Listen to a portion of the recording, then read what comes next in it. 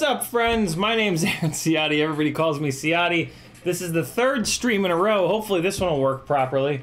Yeah. Let me think. Is there anything else that I need to... Oh yeah, my channel is now going to be like 3 streams deep. Hold on. Let's go here, and then we're going to go here, and then nothing's going to work again. YouTube Studio. My name's Aaron Ciotti. Everybody calls me Ciotti. The computer that I'm currently on has decided that it is going to revolt in every way possible now that it knows that it's being replaced. Okay, so we can get rid of this one, and we can get rid of this other one, and then we'll be good to go. Alright, cool. Well, as hard as it is to believe, this is my full-time job. If you'd like me to keep fucking up, head on over to CiottiFPV.com. Once you get to CiottiFPV.com, you're going to be able to click lots of buttons. The one that you can click that helps me out the most is Patreon. Join my Patreon or else I will die. $3 whole a month will get you onto my Patreon. It's the closest thing that I have to a paycheck. There's all kinds of great stuff going on over there, and you're going to get an email notification, a Discord notification, and a Facebook notification when I stream. It's kind of the only way to know when I'm going to stream because I don't have a schedule. YouTube, Instagram, Etsy, there's some stickers and some hardware. Over on Fiverr, I've got a bunch of cool stuff going on. Flight instruction, if you liked the way that I was flying in the first of 3 streams tonight, which I just deleted, I can help you fly like that over on Fiverr, or just message me and we'll schedule something. Spend a half an hour or an hour. I'm going to do flight coaching with you. I'm going to take a look at what your style is, who your favorite pilots are, where you're at right now as a pilot, and put you on a path to improvement. T-shirts over on Teespring, a little store over on FPV Exchange, and then a whole bunch of affiliate links here. If you're ever doing an order for anything on FPV Cycle, Amazon, Get FPV, Oh My God's website, FPV Crate, Banggood, Camera Butter, or AliExpress, all you got to do is hit one of these before you check out, and I'm going to get 1 to 6% of the order. Over here in the chat, if you want to talk directly to me, all you've got to do is type CiottiFPV. You have to spell it properly, and you can't put a space in between Ciotti and FPV. These people did it properly, and by doing it properly, it highlights in orange, and I know that you guys are talking to me. Speaking of the chat, FinFPV was, well, I mean, first for the third stream. Paul McDonald, Joey KFPV, MotoRef. MotoRef sent me an email with everybody from everybody that did super chats on Monday night. So I'm going to be able to use that and PayPal to put everybody on the wheel that went crazy Monday night with the donations. And yeah, you guys will win something. Maybe we'll do that on Monday. Maybe that'll be the, I don't know, I'll do something cool. Grizz FPV, Late Night Scope, Michael Blades, Tark61, T-Bird, Kevin Smith, Rob Axelson, B-Man, Ed K, Zanakis, Del Squacho, Grizz, Frank Nicholas, Rob Axelson again, June Loco, Always Hath Been, 661, Metal Dirtskin. Looks like you guys all found your way back. Thank you for bearing with me. Quadzimoto, June Loco again, MotoRef again, Familiar FPV, and Northern Tier FPV. What's up, friends?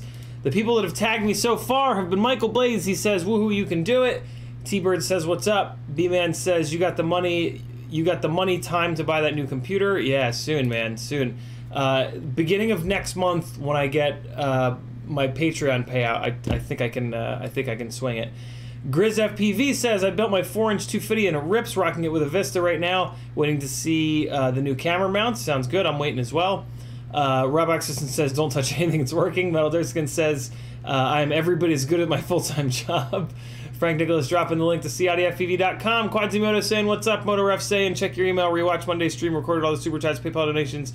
Awesome. Thank you, MotoRef. I didn't know you put the PayPal stuff in there. That's super awesome. Your Majesty says, glad to see the fund is full. What's the next fund? Well, I'm going to leave this one up for a little while because, well, shit, let's look. I only SW updates, what the hell? The $12.99 is the base price. I forgot that you can't really add your own RAM or upgrade the hard drive by yourself now that they're making all these computers so goddamn thin.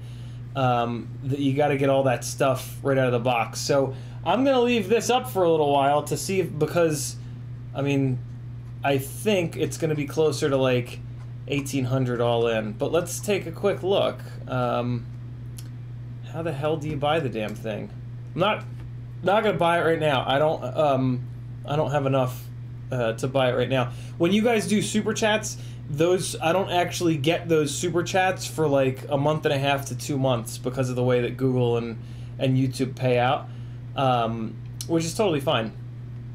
But I don't think I have quite enough.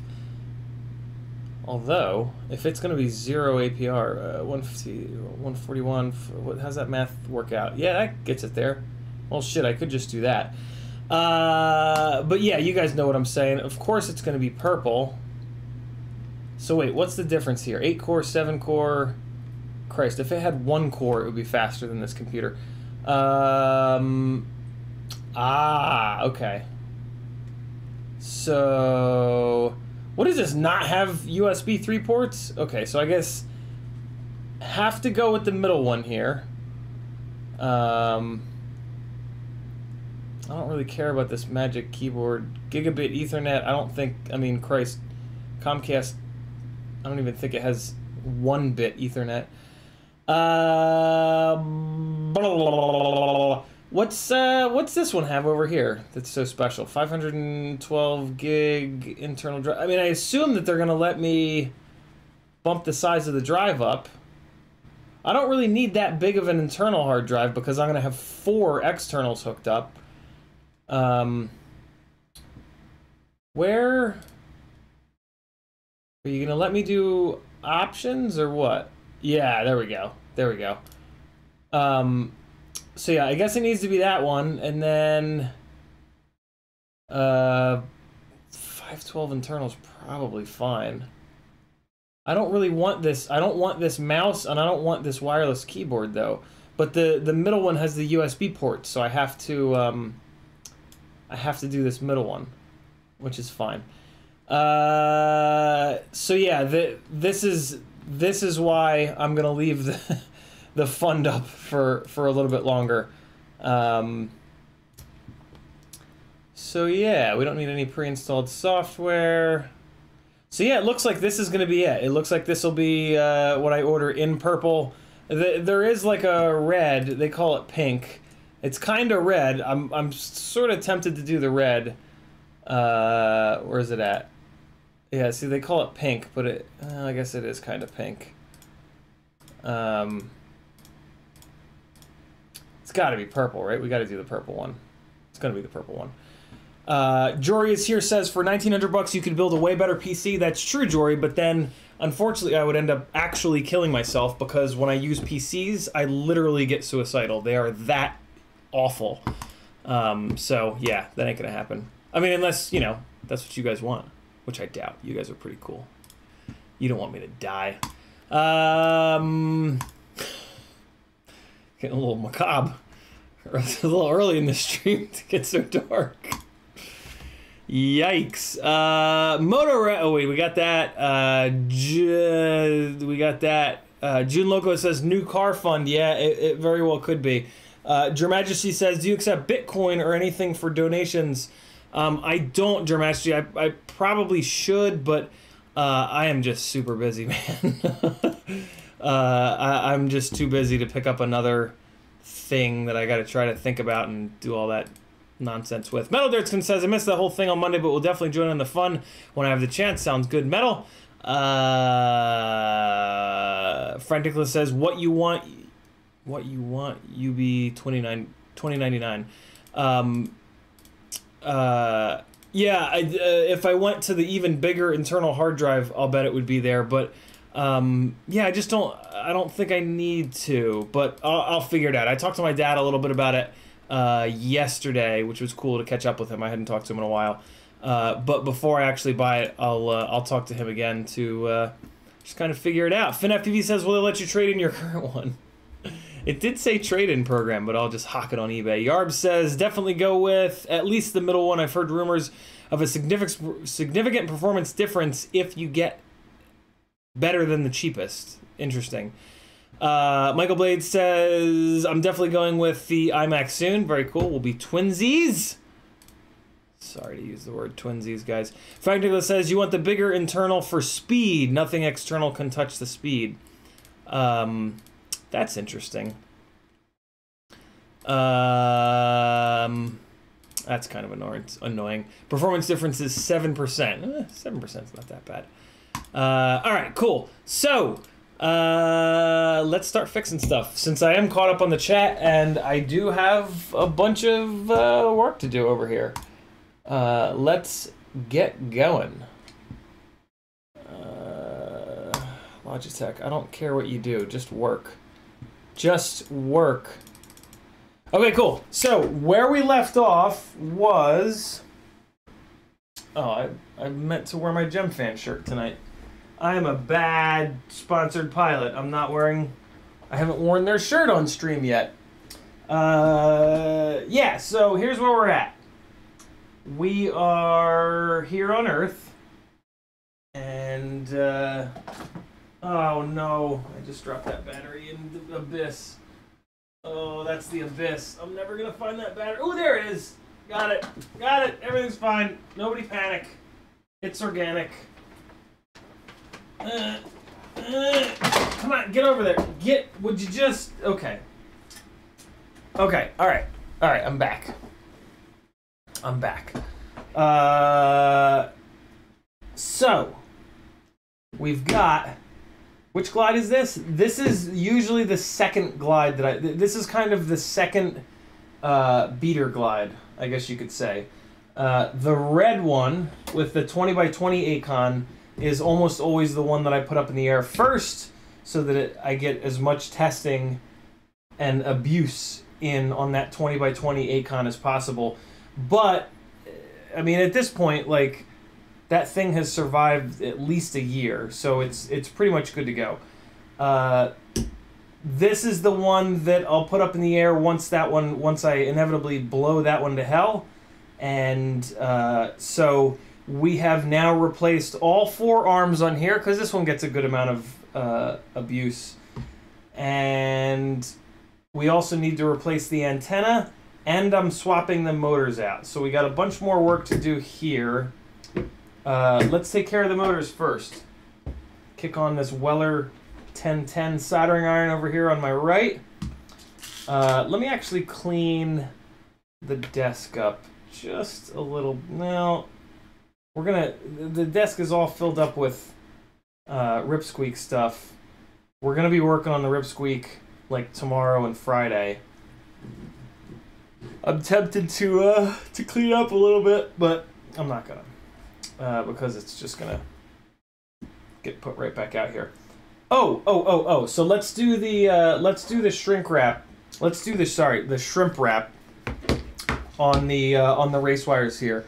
One of the little tricks to these getting these race wires to be a little more durable, so that when you get prop strikes, it doesn't just rip all of the LEDs off, is to just put a little bit of shrimp wrap on them. The shrimp wrap will take a little bit of the violence out of the prop strikes, and then yeah, your race wires won't hand grenade nearly as quickly. So I'll put it on here, and I'll just nip it a little bit there to mark it, and then we will chop it the rest of the way. And now we can use this piece as a little guide to cut the rest of them, because I think I need to do all 4. Yeah, I'm going to do all 4 here. So yeah, let's get some, let's do some shrimping. Let's do some shrimp boating. Is that a thing? You guys want to be my shrimp boat captains for the night? What the fuck am I saying? Shrimp boating 101. Don't insult your captain. This is different. Let me get the roll out here. Okay, cool. So Alec Dvornik with $4.20. He says, "Start a car fund." Much love, buddy. Thank you, Alec. Very, very kind of you. Much, much, much appreciated. Car fund is coming, man. It's coming. Even if I do get the Miata back, it needs to get sold. It doesn't have air conditioning. It's a fucking mess. Somebody can use it to build a spec Miata or autocross car. It's got a lot of really good parts in it to do that with. Realistically, I'm not going to be able to afford to get back into motorsports from a time or money perspective, and that's okay. I spent 10, 15 or so years in motorsports.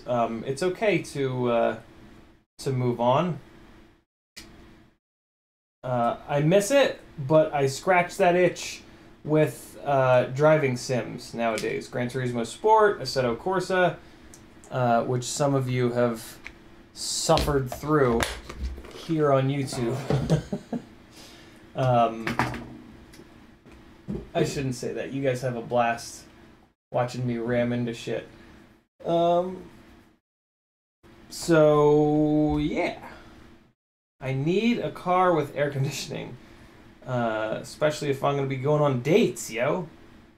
Gotta be able to get there without pit stains.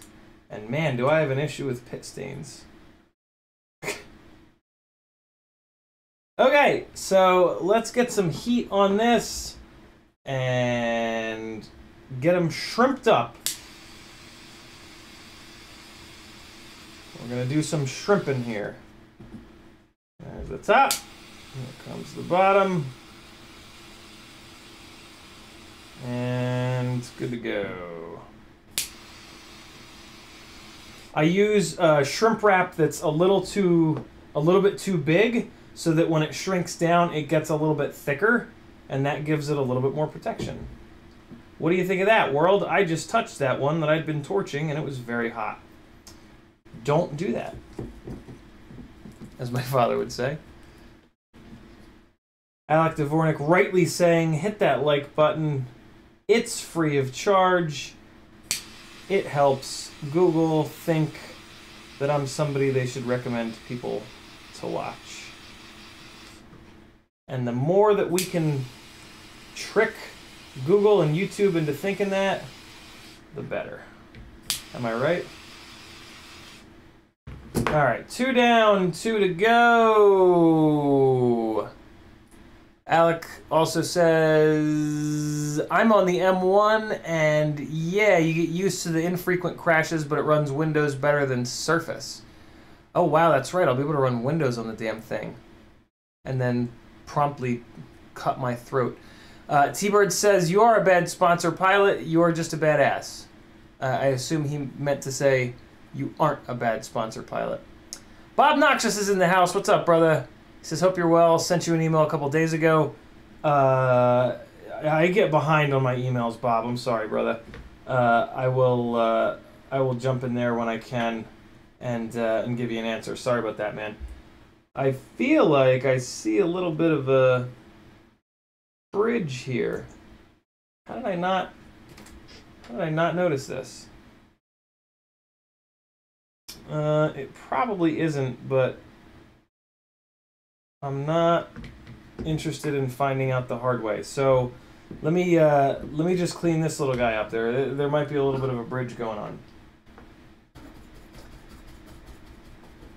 Hopefully it's not a bridge to Terabithia. I don't know. I have no excuse for that one. That was just not good. Okay. So let's get this wire up and off here, and we're going to come in here and just... Well, no. I'm actually going to desolder this middle wire as well, and I'm just going to clean the whole area up. So let's flatten out the exposed bit of the wire here.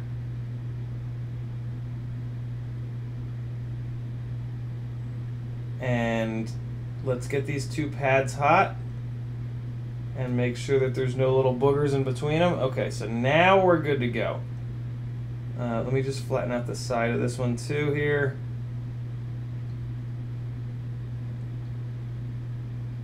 Okay, much better. And then I'm going to tin the tip just to get a little bit more flux on it. And in we go. And I'll be a little bit more careful this time. I was doing this the other night when I was trying to wrap the stream up, so I guess I was in a little bit more of a hurry than I should have been. Alright, so that one's looking good now. And I'm going to do the same thing on this one. I'm just going to bring the... just narrow the end of the wire here a little bit. That's better. There we go. Okay, cool. And then we'll bring it down. Get a good grip on it with the tweezers. Remove the heat. Oh, that didn't... Why did that move to the side like that? That's a little odd. It's kind of coming at an angle here. Come on now. Alright. There it goes. Much better. Okay, cool.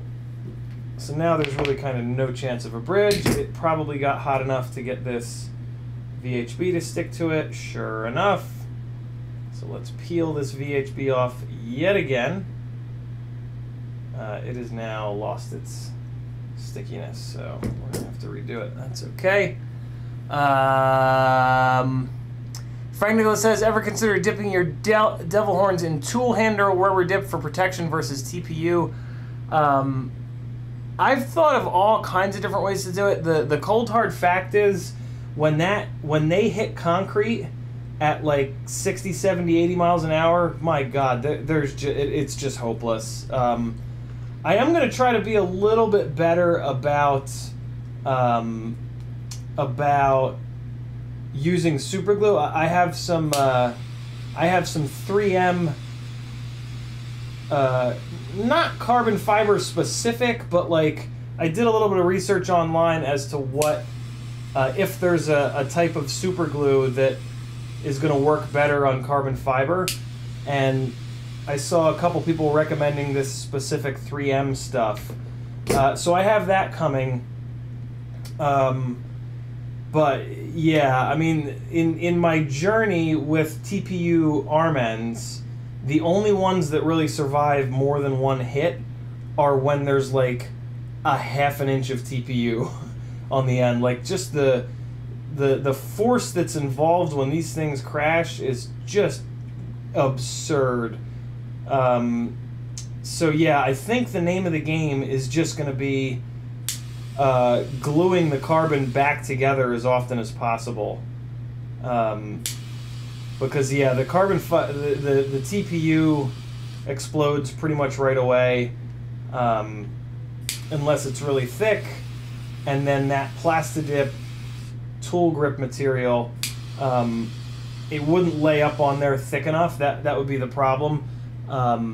I have Plastidip. I've had a love. I mean, if you're into cars, you love Plastidip. It's just sort of a requirement. And I've been into cars forever, so you know, as per that requirement, I'm a big fan of Plastidip. But yeah, and I've definitely thought of that before. But I would need to dip it like over and over and over and over and over again to build up a thick enough layer.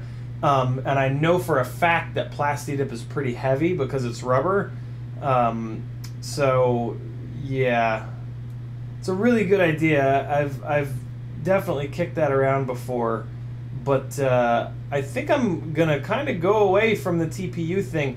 These ones here were sent to me by BMC 3D, Brent over at BMC 3D, for some testing. So I'm gonna test these out for him.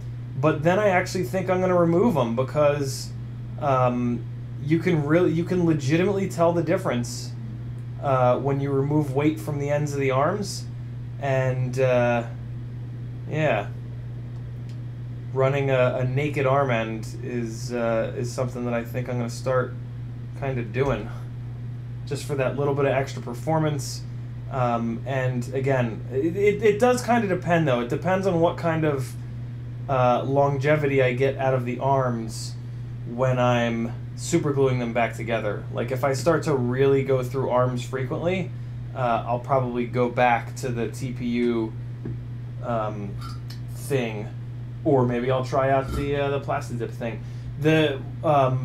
What's annoying is I've only ever seen they sell little cans of Plastidip that you can then dip tools into. But I've only ever seen those cans in bright-ass yellow, which is just horrifying. I've got they sell the cans of spray Plastidip in all kinds of colors. I mean, I would just want black, maybe red, actually. But yeah, the cans that you can dip stuff in, which is what I would want for these arms. I would want to just dip the end of the arm in. I don't necessarily want to have to deal with a spray can over and over and over again. I've never seen that in any other color than yellow. And I mean, yellow is just kind of a deal breaker, unfortunately, because, you know, form over function is very important. All right, so this VHB is kind of shot too, so we're gonna get some fresh VHB going here on these little fellas, and then we'll be all good to go.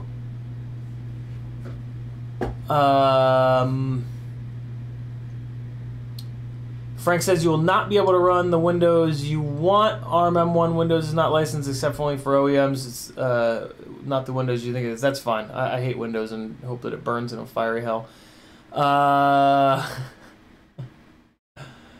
Big FPV says, thoughts on changes at T-Motor, Vivian leaving. Oh, wow, I didn't even know that. Yeah, I mean, I'm sure it'll be fine. Is that the only change? I'm sure they'll replace her with somebody good. Or not. I have no idea. I didn't even know that there were any changes over there. I think Vivian was just on like the marketing and communication side of things, so I can't imagine that that'll affect the motors in any way. Maybe the new person that they get will be open to sponsoring me. That would be pretty cool. That would be I would like that. I've been shot. The backstory there is I've been shot down a couple times by T-Motor. It's cool that they've sent me some prototype stuff. That's very kind of them. But I would really benefit from a T-Motor sponsorship so that I could really start banging the shit out of these motors. Motors are expensive, and I go through a fair amount of them. So yeah, a T-Motor sponsorship would really help out with the costs associated with crashing constantly. But it's all good. It's all good, man. With sponsorships come extra work, and I'm already pretty busy, so there would be a chance that once they gave me the terms of the sponsorship, I would potentially have to say no. Just, depending on what they expect from it. They have all the right in the world to expect you to do a bunch of work, because they're giving you, it's not just free stuff. It's free stuff in exchange for marketing. Sponsorships are just you working as somebody in their marketing department. That's the easiest way to think about sponsorships. And a lot of people don't like working in marketing departments, so that's why I kind of tell a lot of people to not think about or worry about sponsorships, because, if you're into that kind of thing, go get a marketing job. You'll make a lot more money at a marketing job than being a sponsored pilot marketer. So we're working on motor number 2 here first. Getting these little fellas soldered down.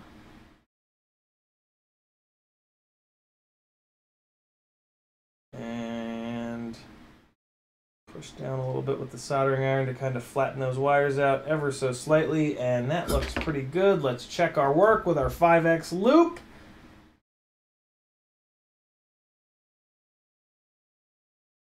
It looks pretty good. Yep, good enough. Now I'm going to just kick this guy up, and we're going to throw a motor screw or 2 on here, and then we'll push that VHB down, and we'll be good to go. Actually, what I'm going to do instead is I'm going to cut this down a little bit. There's really no reason for this little bit of TPU in here. So let me show you guys how I'm going to lighten this thing up a little bit. I'm going to go like this. And I'm going to go like this. And now, we haven't saved much weight, but this is just useless. There's just no reason for this to be there. So now it looks like this. These things never fail in here. They always fail out here. So, yeah. I tend to cut them down like this. Hell, sometimes I'll even chop this in half now and only run this guy on the front. Just run it like that, just the front bit. But,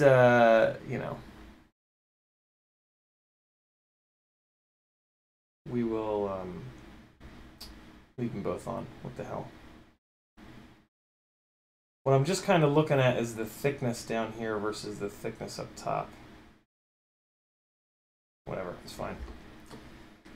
Let's put it back on, and away we go. Motor screw Hopefully it's long enough. Let's check it. Yeah, that's long enough, especially because it's going to compress the TPU. So the reason why I want to put the motor screw on first, you know what? I probably have slightly longer motor screws over there. Hold on. Let me see.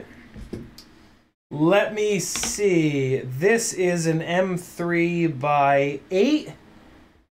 I should have an M3, a couple of M3 by 9s somewhere. They're under the arm. Is that an M3 by 9? It sure is. So yeah, we're gonna go M3 by 9s on the outside here, since they have the little bit of TPU thickness, to make sure that we get enough thread engagement. All right, and here we go.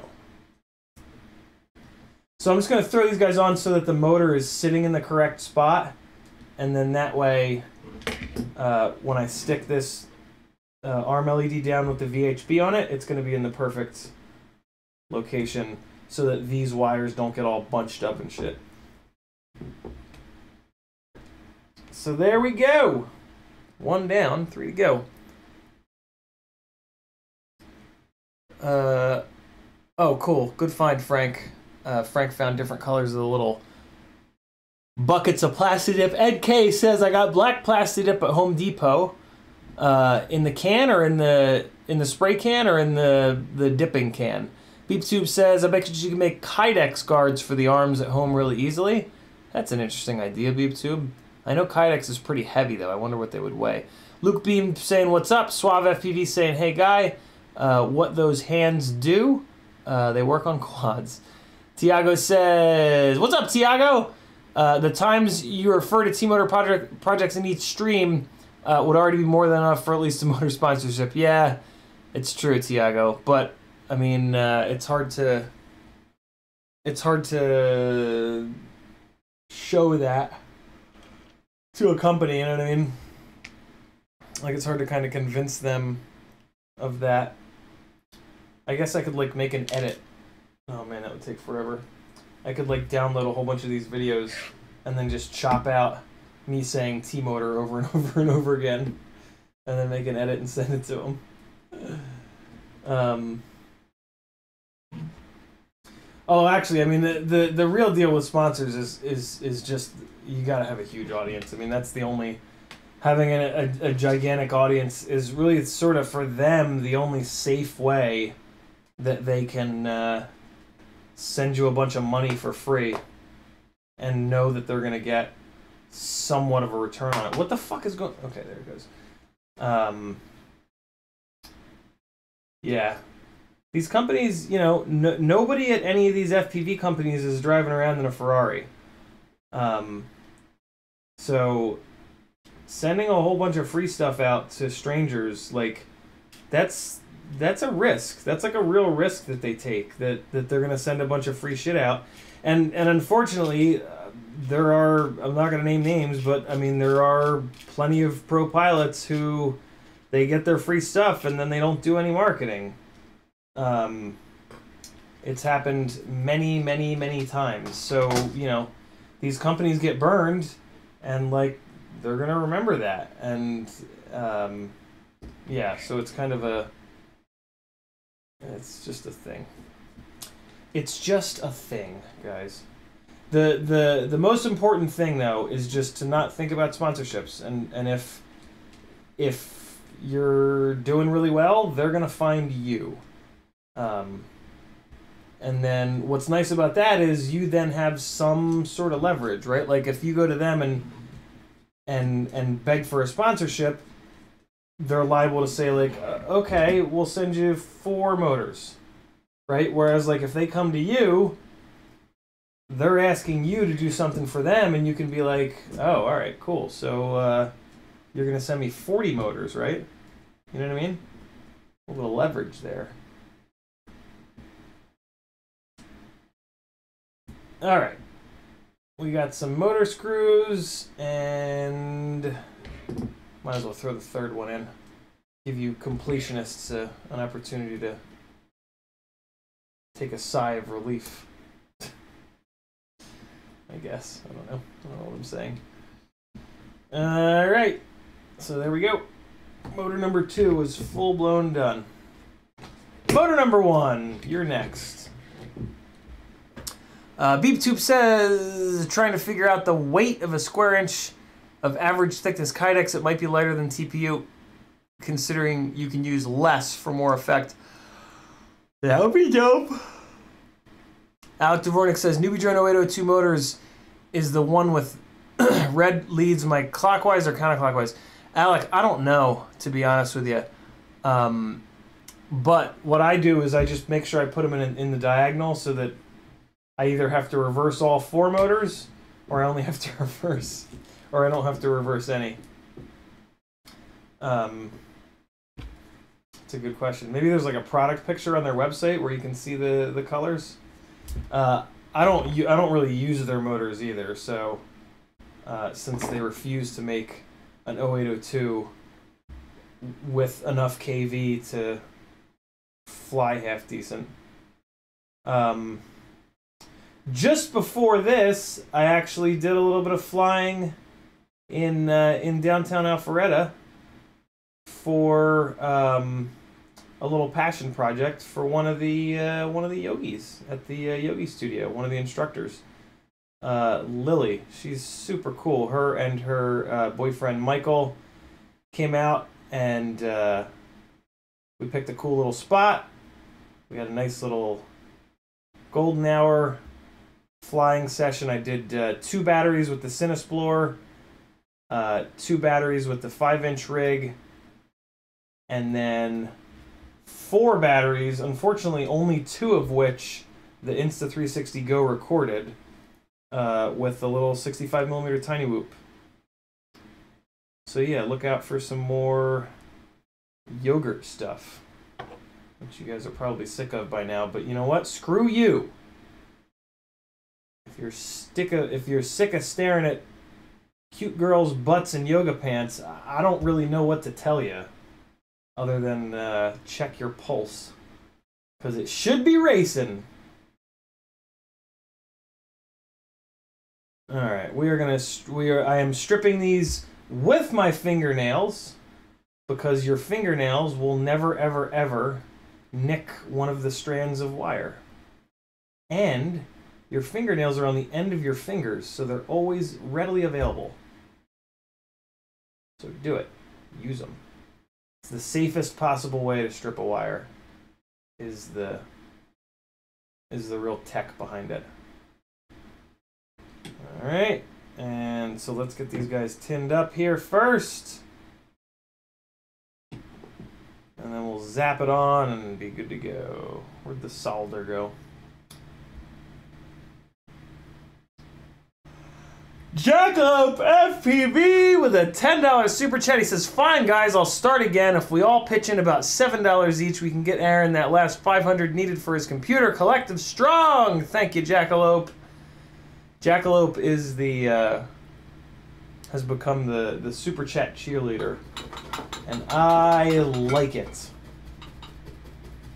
I enjoy that he's willing to get you guys all riled up. Alright, so let's get some tinning going on. What? Why is stop rotating, motor? There we go. One more.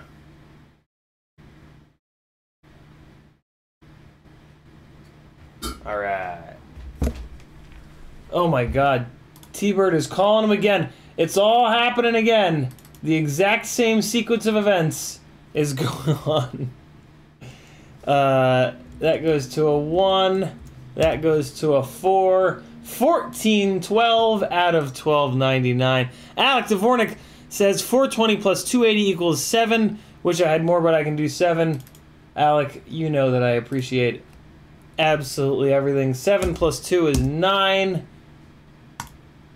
There we go. Thank you guys. Aber the Ham says, I want to know the donation hype train. Get some.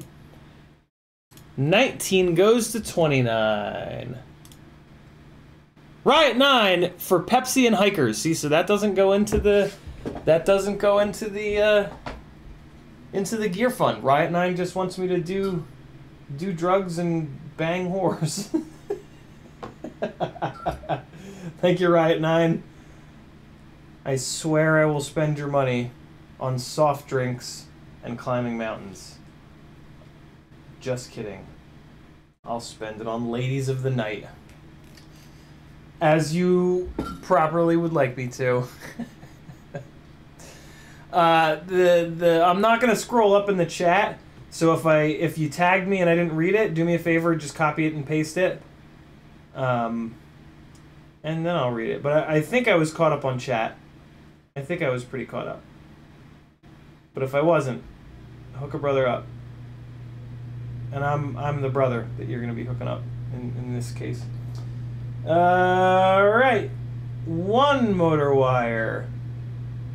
2 motor wires.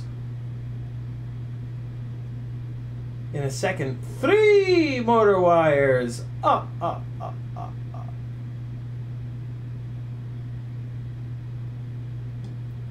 There is number 2. Who does he work for? Here comes number 3.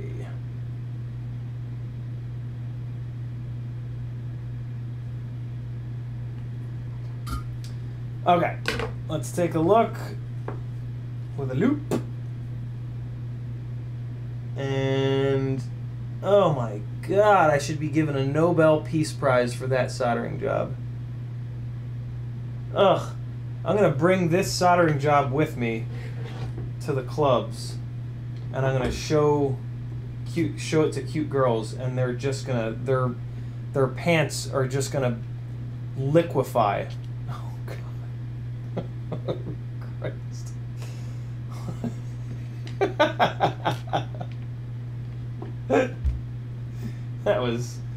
That's awkward. Sorry for making it awkward, guys. I'm not sorry. I did that on purpose. I like it to be as awkward as possible around here. It really thins the crowd out, and only the true hardcore maniacs stay around. That's my secret. You guys can't see what I'm doing, but I'm just tightening screws. It's about as boring as it gets. Tightening the 3rd screw. That's what she said. Abraham said, "Wow, I'm uncomfortable." Shit. That means I'm doing a good job.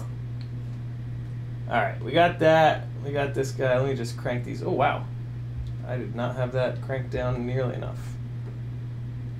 That's better. And that one is buried. Okay, motor 2 is done. We're gonna push this VHB down and move on to the next. And then we gotta put some, we're gonna put some foam feet on. And we're also going to put either zip ties or maybe wrap strap to hold those little fellas down. VHB first. Alec Dvornik says, "I'm copying super chats this time as they come." Thanks, dude. DQ says, "There are 69 people in the chat. Anything goes." Tiago says, "I don't know. D&D is now a Hollywood trend, so everything's possible." Is it really? BeepTube says, "Square inch of 1.5 millimeter thick Kydex weighs a bit under 1 gram."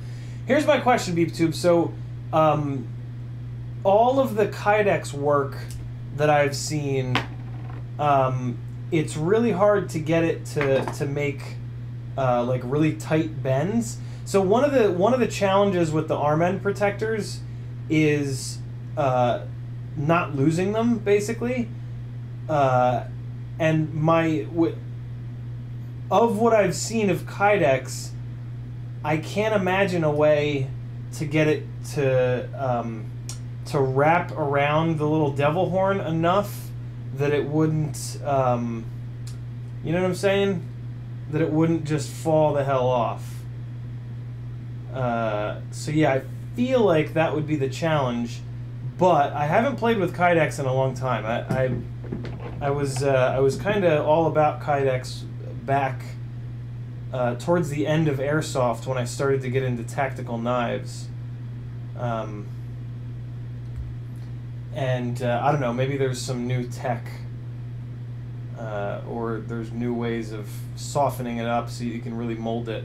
But yeah, I feel like that would be the big challenge, is figuring out a way to shape it around the end of the arm so that it'll actually hang on and not just fall off. Speaking of tactical knives, now that Kristen's gone, right, like there's a lot of like empty walls and empty spaces in the apartment here, so I've been like breaking out all of my artwork that's not hung up, and just like other random shit that's been kind of packed away. And I completely forgot, I met a sword maker at one point when I was in this weird world of tactical knives, and he actually made me. He wanted to do he was looking to kind of get into the tactical knife stuff, so he wanted an excuse to make something. Instead of making a sword, he wanted to make like a fixed blade tactical thing, and I just happened to meet him at the right time, and so I was the first one that he made it for. It was double-edged, and then I had another friend of mine who worked with Kydex make a Kydex sheath for me. And what was cool is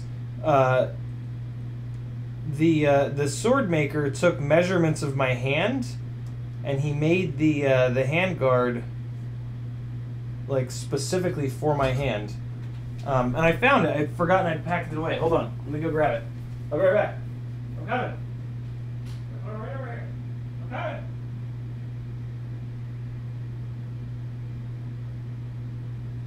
Here I go. Coming back.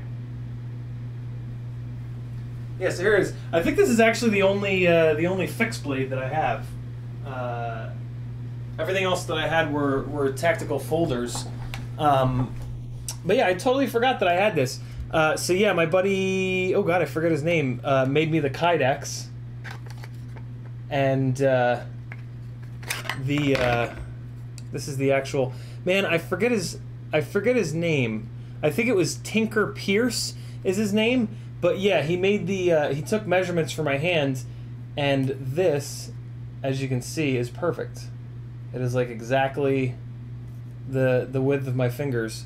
And then yeah, so it's double-edged, edged on the back, edged on the front, and then slight little crenellations here, which is kind of hard to see. And then I think he did a black oxide, and then he asked me what wood I wanted, and I was like, black wood. So he did like a black wood, but yeah, look at this thing, man. It's fucking beautiful. He did such a good job with this. I haven't cut a goddamn thing with it, but this is basically like the home defense knife. God forbid I ever need to defend myself or my family. This will be what it gets done with. And yeah, just really, really cool. Just really cool that like a sword maker did this, you know? It's got like such a sword maker vibe to it. So yeah, we talked about it. I wanted him to do the Tonto tip here. And then, yeah, I forget what else. Oh, wow. Look at the date on it. Jesus, that was a long time ago. It's not going to focus. It's from 2005. And this is the 174th blade that he's created. So yeah, really nice. Full tang. This is the tang in here. Sometimes they'll stop the tang up here, and then you just have handle. But when you stop the tang up here, the knife tends to not be as well balanced. If you run the full tang all the way back, it's got a better sort of balance to it. But yeah, look at how it fits in my hand. See that? It's crazy. It's so cool. Yeah, it's like incredibly comfortable. I have a weird past, people. A weird past.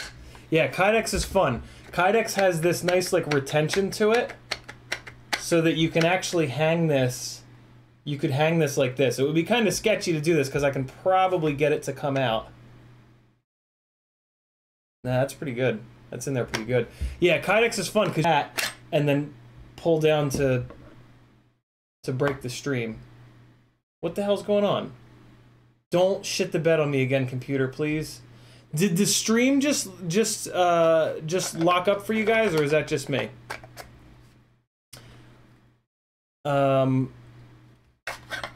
See, the only thing you gotta be careful with is with Kydex is when Kydex is really deep like this, you can Ken, hell, I was into knives for far too long to cut myself. Don't ever worry about that. Yeah, you make the Kydex, you make some retention in here for the Kydex, and then when it comes out, watch it kind of open up. See how it opens up?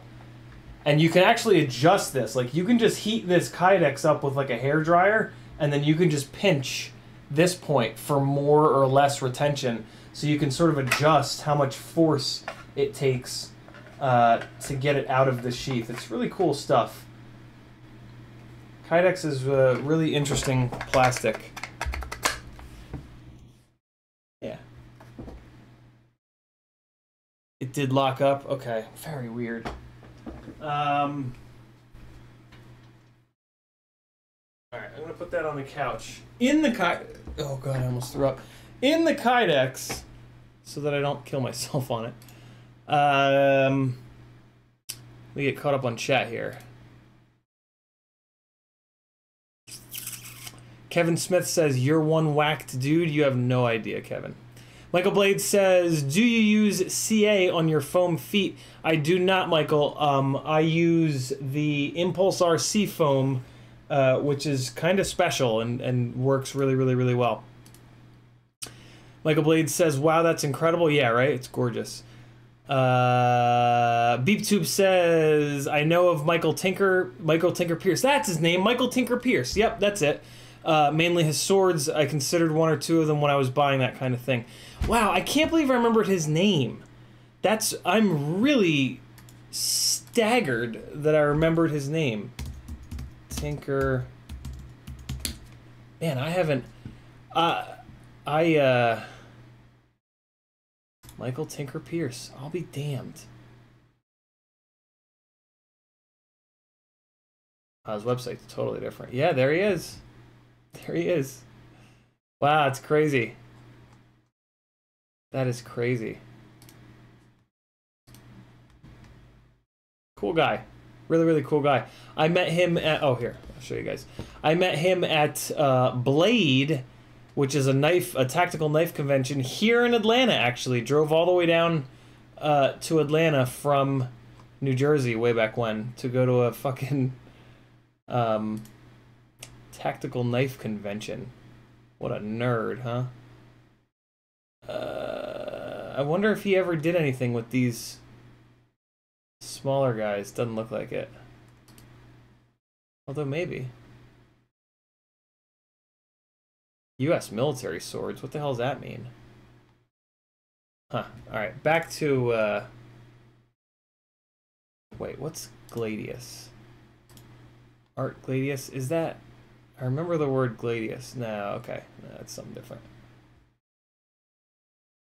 Yeah, like, I wonder if somewhere on the website is this. I doubt it. Oh, you know, it might be in here. Because it is considered a dagger, basically. Nah. Nah, it would be like a tactical dagger, basically. Crazy. God, I haven't thought about this in a while. Okay. Moving on. Alec Dvornik says, "I second the Whoop Tour. Also, that's a really sweet knife. Do they have a site for commissions?" I don't think so, but yeah, I mean, he's a sword maker, so he's doing everything by hand. So you could just message him. I'm sure he would hook it up. Michael Blade says, "I love that show, Forged in Fire." Yeah, that is a really cool show. That is a really cool show. T-Bird says, "I'm sorry to ask, but where is Harry?" He's in there on the bed. I have him for a little bit longer. Richard says, it's good on my side. Jory is here, says, do you fly any 85 millimeter whoops? I don't, Jory. The 85 mil whoop that I have, it's too big and too heavy and too fast to fly inside, but then it's not fast enough to really fly outside. So like if I got a gig in like an auditorium, it would work in there, but I don't. Abraham says, if you like knives, swords, metallurgy, you seriously need to stop what you're doing and check out Random Hands, the most satisfying channel on YouTube. I never really got into like swords and metallurgy. Wow, YouTube is having a really hard time with the stream tonight. I don't know what the hell's happening. There's all kinds of drop frames and shit. But I'm still gonna check it out, Aber. He says, just skim through one of the Random Hands videos, you'll be instantly hooked. I think everybody on here would be into it too. I will check that out tonight for sure. Jordan Druid says, the still need a list of Monday Super Chats. Live chat isn't available in the replay. I don't, because MotoRef actually went through and took care of it because he's a goddamn baller. Thanks again, MotoRef. Very, very cool of you. Random Hands. Awesome. I am interested.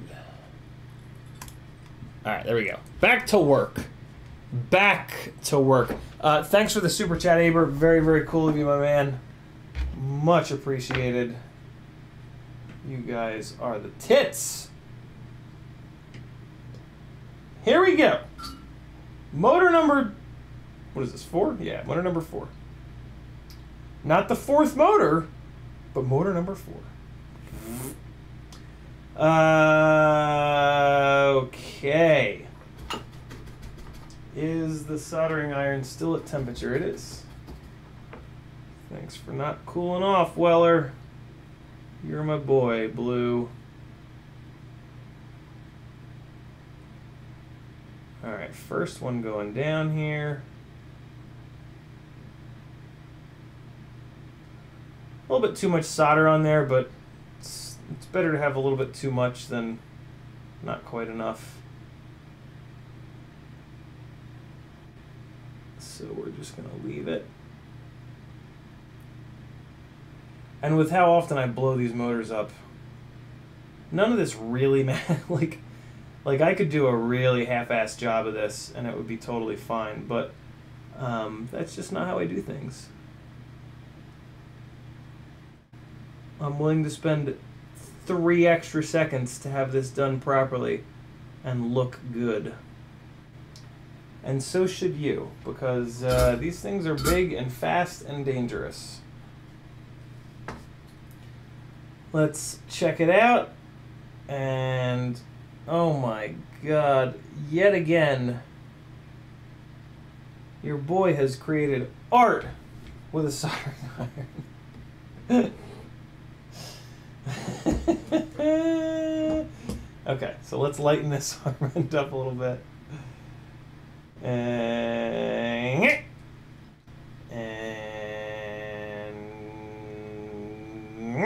woo! That went flying. Let me find, where'd that go? Where'd you go, little buddy? Where'd you run off to?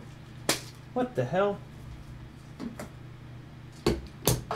Speaking of tactical folders, this is more what I was kind of into. This is an Emerson.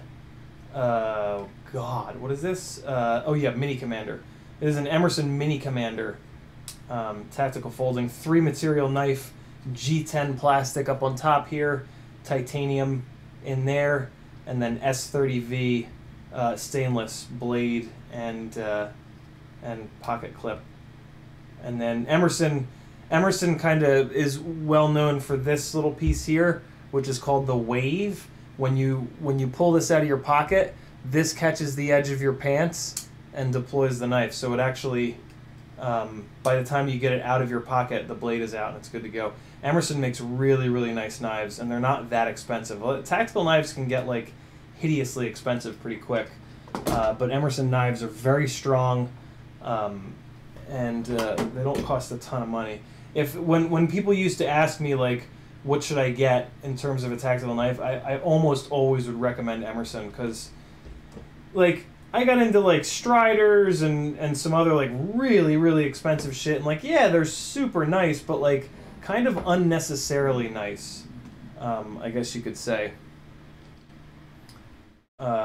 Not, you know, most people aren't putting knives through car doors, and that's what Emersons are basically created to do. I'm sorry, Striders were created to do. Strider used to be a company run by Mick and Dwayne, and they were both ex-Special Forces, and so, yeah, they wanted to make absolute, like, no-nonsense knives that they could do absolutely anything with, and some of the shit that those guys would tell us stories about was pretty gnarly. Oh, come on. Don't be a jerk, VHB. Yeah, whatever. No, not whatever. It's just going to stick to the arm again and get all jacked up. Let me fix it. Let me fix it. Okay.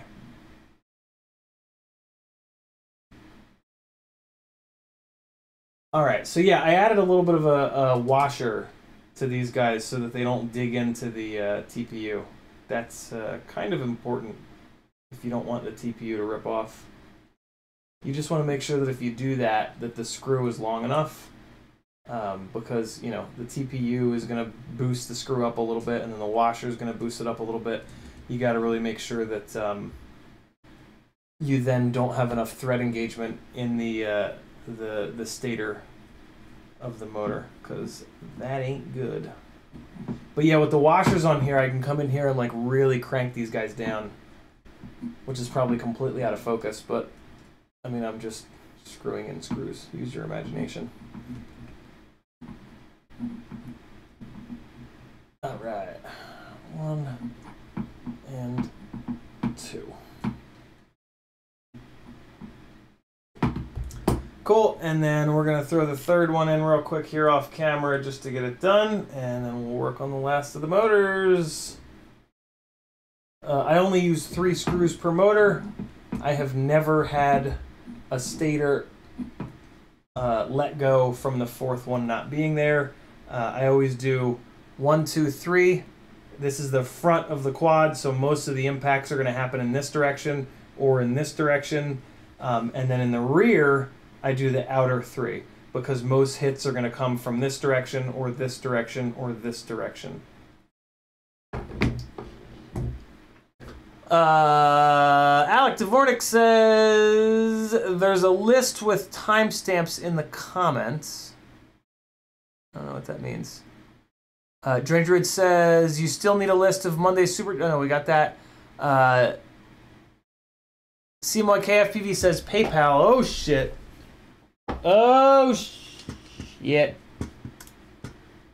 Get my mail going here. Oh, I don't need that. Yeah, maybe I will someday. Oh, I gotta scroll up. Damn! Steven Steinbaker, CMYKFPV. If you guys need graphic design done, and I find out that you didn't go to CMYKFPV, I'm gonna murder your whole family and their families. CMYKFPV with a $42 PayPal. Bro, thank you. Holy shitters.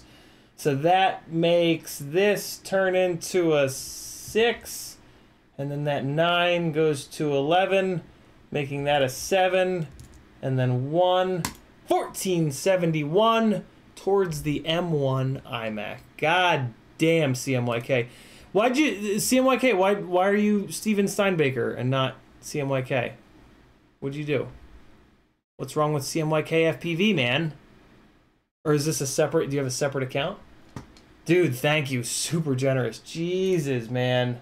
Amazing. Oh my God. Robert Timko Jr. I don't know who that is here on YouTube name, But Robert Timko... Oh, wait, no, that was the job that I did earlier. Okay, never mind. That was a Fiverr job I did earlier. Sorry. Seth Inman says, where did all that money come from? On Monday night's live stream, everybody in the chat just completely lost their minds and just started sending me all the money in the world. Jackalope FPV did a super chat, and he was like, I dare you guys to match this, and we'll... I forget what he said, but he basically said, like, I bet you guys won't all donate so that we fill the thing up tonight. And then everybody was like, well, fuck you. You won't tell me that I'm not going to do something. And then the whole world lost their mind, and it was just hysterical. You should watch it. Monday night's stream was pretty... It was a good one. Yeah, you guys are absolutely outrageous, and I love it. Abraham says, stop by, back to the hospital, 5 a.m. Cheers. Thanks for hanging, Aber. I will catch you on, I think we talk on Instagram. BeepTube says, at a certain point, knives and stuff like that become a luxury tool like a Rolex. So true. So true. With tactical knives, though, what's cool is, like, they do get a little bit stronger eventually. But, yeah, then they start, like, doing all kinds of wacky flame heat treatments on the TI to make cruel patterns, and then it's not really any stronger. But up to the point where I went, they were, yeah, I was buying the strongest possible thing. Alec Dvornik says, I made timestamps since I missed the stream. I grabbed super chats while I did that. Oh, nice, Alec, very cool. I will get the timestamps dropped in there probably tomorrow. Very cool, very, very cool. Thanks, dude. Double A is hanging with the noobs. What noobs? Is there another? Am I on top of somebody else's stream? Sethman says, looking forward to a better stream bitrate. I hope. I doubt, though. I think that's a Comcast problem. Tim Coker says, we made it rain. Indeed. V-Man says, who says I can't have a few beers and let the money fly? Hell yeah. Hell yes. You guys are too kind, fellas. Or are you just kind enough?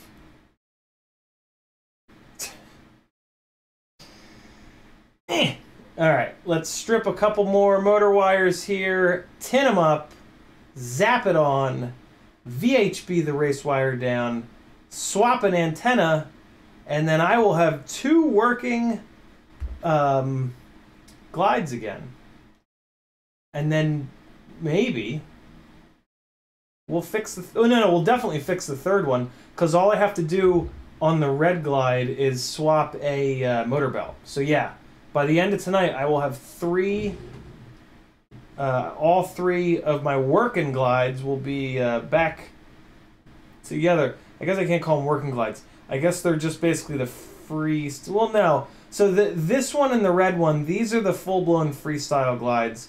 I have actually, as of tonight, I put the Hero 8 TPU onto the really clean glide. So what I've always tried to do here is have 2 glides that I pound the shit out of, and then a 3rd one that's just like a little bit cleaner, a little bit less beat up. And typically on a given flying day, I will usually not leave until the red glide is blown up. So the red glide almost always blows up with the 20x20 ESC. Which is great, because that puts the maximum amount of stress into that ESC, into that Acon 20x20, to really test its durability. And then the second, and then, so almost always, I'll get the purple glide and start pounding on that. And then if I break that purple glide, the 3rd one, which is the violet TPU glide, usually by that point, I'm kind of like, okay, if I'll either stop and just call it there, or I'll like kind of back off a little bit and just be like, okay, there's no sense hand grenading 3 rigs. Let's just fly like a sane person. So yeah, that third regular old 2306 freestyle rig, I've now put a Hero 8 mount on because it's just nice. It's just nice to have a freestyle rig, a lightweight freestyle rig that'll carry a Hero 8. The chase rig, the problem, so I have the glide that's set up to be the chase rig, but the problem with that is it's got a fucking 40-degree up-tilt mount on it. So having the GoPro at 40 degrees, like, you're hauling ass all the time. The Hero 8 mount that I put onto the freestyle glide is 30 degrees, so that's more of a, you know, multi-purpose kind of rig. I realized this a while ago, but then I really noticed it over the weekend, or no, I'm sorry, last week rather, when I was in Greenville hanging out with a couple of my favorite ladies, and I was flying around this little lake spot, and it was like a smaller little body of water, and the chase rig, which was all I had, it was just way too fast. Like I was just, it just felt like it made the spot feel very small, and I was like, man, you know, I really wish I'd had just a regular freestyle rig here. So yeah, now I do. And what I'm gonna do is I'm just gonna put, if I'm at like a really fancy freestyle spot, right, and I blow up the first two, and I still want to like really go in, like let's say there's some like dive that I'm really hell bent on getting or something like that. I can just pull the session mount off of one of the first two, and plop that onto the clean one, and then destroy the clean one as well. Or I mean, hopefully not destroy it. Hopefully do the thing that I've been trying to do. Yeah. But typically, I won't. Typically it's like, alright, well I broke 2 rigs. That's a good place to stop. And then the other really nice thing about having the third identical rig is that, like, God forbid you break something that you need to order a replacement for, you don't have to wait for that replacement. You can rob it off of the other rig or just fly the other rig. But usually I'll rob it off the other rig to try to keep the Violet rig as clean as possible. Because, man, once you start like really flying these things hard freestyle around concrete, it's pretty incredible how beat up they get and how quickly they get beat up. It's really quite the thing. So there is enough solder on this third one, but it just creeps me out when you can see the strands of wire. You're supposed to be able to see the strands of wire, but I always like to put a little bit of extra solder on. Let's check it with the loop, and oh yeah, that's good stuff. All right, cool. So we're good to go. Let's just push on some of these joints just to make absolutely sure that they're fully solid. And oh yeah, we're all set.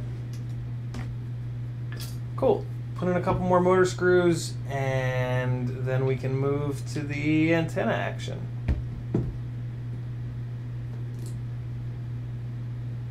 All right. And what are we going inside? Yeah. Okay. Well, it looks like this motor's lined up just about perfectly, so I don't think I'll need to adjust that VHB placement. Seth Inman says, I'll print you a 30-degree for free if you pay shipping, LOL. So Seth, I appreciate that very much. All of the GoPro mounts that I run are from BMC 3D. Brent's design is better than any other design that I've found. And his prices are very, very reasonable. So, yeah, I mean, a lot of times he just sends me stuff, but yeah, his glide STLs are just unparalleled. They're front load. They've got a spot for the ND filter. Yeah, I really like them. So let's kick this top plate off, and we'll get this antenna swapped out. I'm pretty sure that this antenna blew up in a crash, so we're going to swap on a TrueRC OCP antenna, which is a little bigger, but a little more durable. These little singularities are great, but because of the fact that they're so small, the tolerances are really tight. So when you start smashing the shit out of them, they come out of tune, and you lose a lot of performance when that happens. So I'm probably kind of done running these singularities on the freestyle builds. They're also kind of expensive. It's $20 an antenna for the singularities. The OCPs are like 12 bucks. So probably going to be sticking with OCPs moving forward. I will still use the singularities on micros though, because micros tend to not hit hard enough because they just don't go as fast to smash the antennas. The antennas are very durable. It's just, you know, a 5-inch rig will go 100 miles an hour, and then you put 100 miles an hour into metal or concrete, and it's like, it's really pretty amazing that anything survives. Like, I've had countless crashes where, like, I am sure that there's just going to be a pile of dust when I get there. Like, I'm sure of it. There's just a 0% chance that anything is left of the rig because, you know, I smashed it into a metal pole at Mach 7,000, and I get there and, like, nothing will be wrong. It's like, wait, what? How? It's pretty incredible the punishment that these things will withstand. It's kind of one of those things that never ceases to amaze me in this hobby.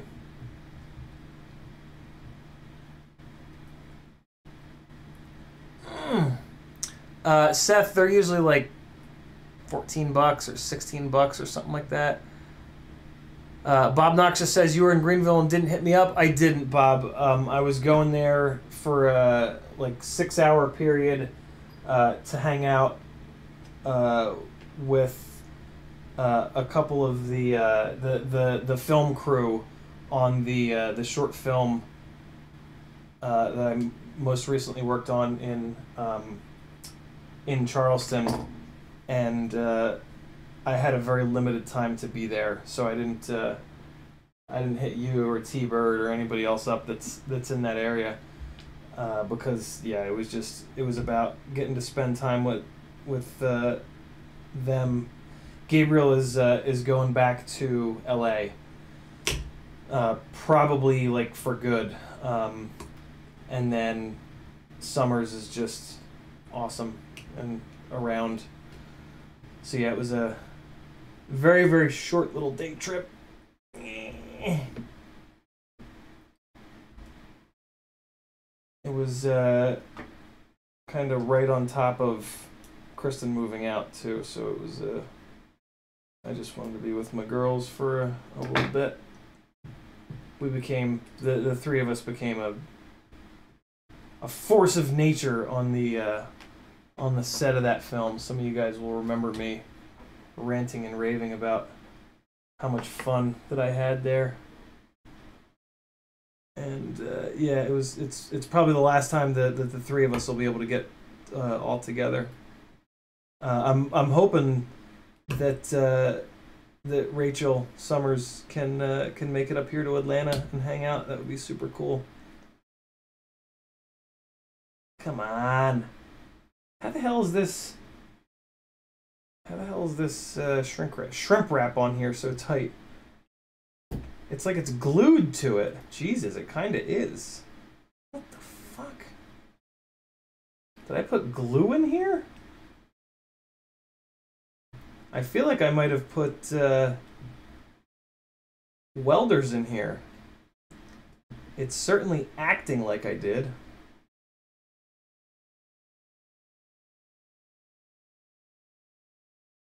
I think I did. Jesus. Okay.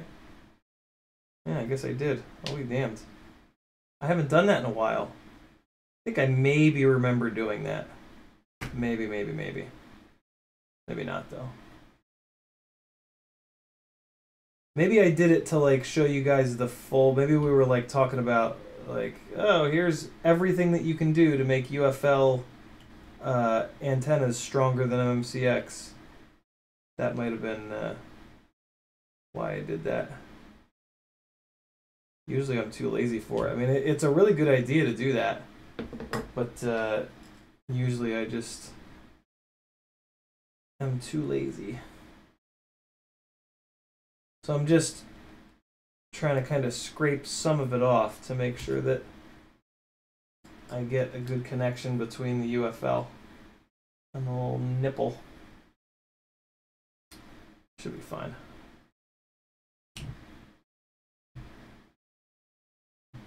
Yeah, we're good.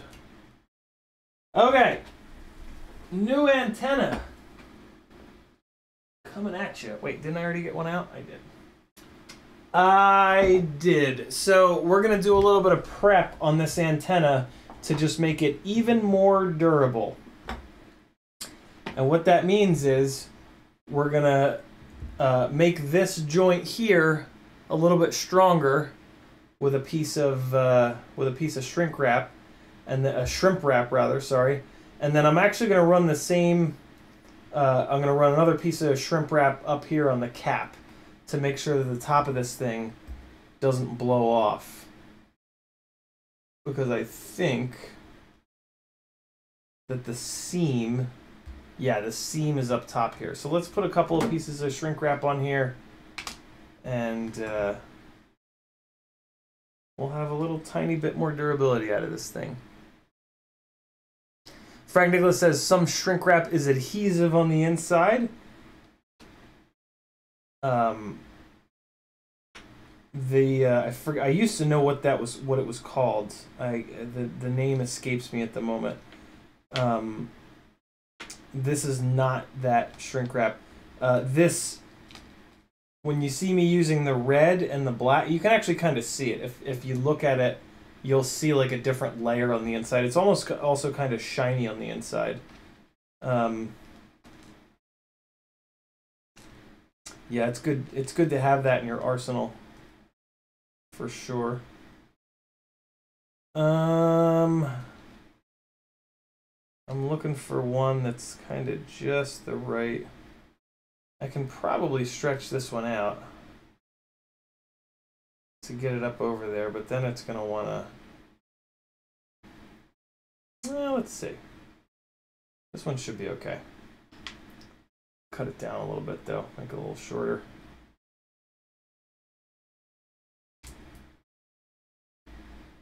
All right. So, little known secret with shrink wrap is that you can stretch it a little bit. So I'm trying to get the shrink wrap up over this initial part of the plastic here. And this is obviously nowhere near big enough, but we can just really gently stretch it out a little bit. And then when we shrink it back down, it's going to go all the way back down to the maximum shrinkage. Just like my boner. So yeah, just carefully stretch it out, and now look how much bigger it is. Isn't that cool? So now we can go on here, and then I'll be able to get it up over the little plastic bit, maybe. Or maybe I didn't stretch it out quite enough. So after you stretch it out, you got to be kind of quick because it tries to return back to its original size. but it looks like I just got it in time. Yeah, there we go. And I did cut this a little too short, but that's okay.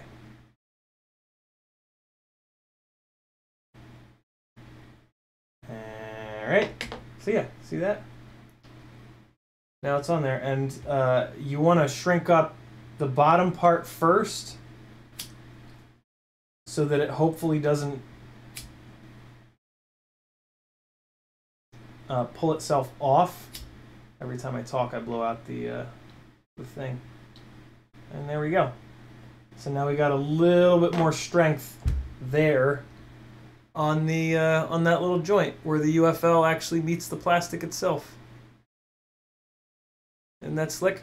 Now we're going to throw another piece up here to hopefully keep the head of this thing from popping off. If you don't crash 7,000 times in a row into concrete, you really don't need to do any of this shit. This is really, this is kind of preventive maintenance. This is only really needed if you crash really hard, really often, and you hate making repairs. You could definitely make the argument that that's what happens when you're not careful. You could definitely make the argument that just let the damn thing break, because by the time the cap gets broken off, you've hit it hard enough that the element is going to be out of tune. But I've found that sometimes that's not true. Sometimes I'll break the cap off and the antenna will still work totally fine. And in that case, by taking another 60 seconds to throw a piece of shrimp wrap up on the top of this thing, yeah, you saved yourself another repair. A lot of the stuff I do is kind of like that. Like, spend a little bit more time right now. Which for me, you know, like it's all me making content. So like it really, really, really works for me. Because I can, you know, show you guys these little tips and whatnot. Yeah, I'm definitely a fan of doing whatever I can up front to make the rig absolutely as durable as possible, so that the repairs are as infrequent as possible, if that makes sense. So we're going to shrink or stretch this one out as well, a little bit more carefully this time, and there we go. So, and I just put it kind of like on the corner. I want it to wrap over the top a little bit, but I also want it to be on the flat spot, just so that it doesn't, on the flat part rather, just so it doesn't peel off. You don't want it to peel off.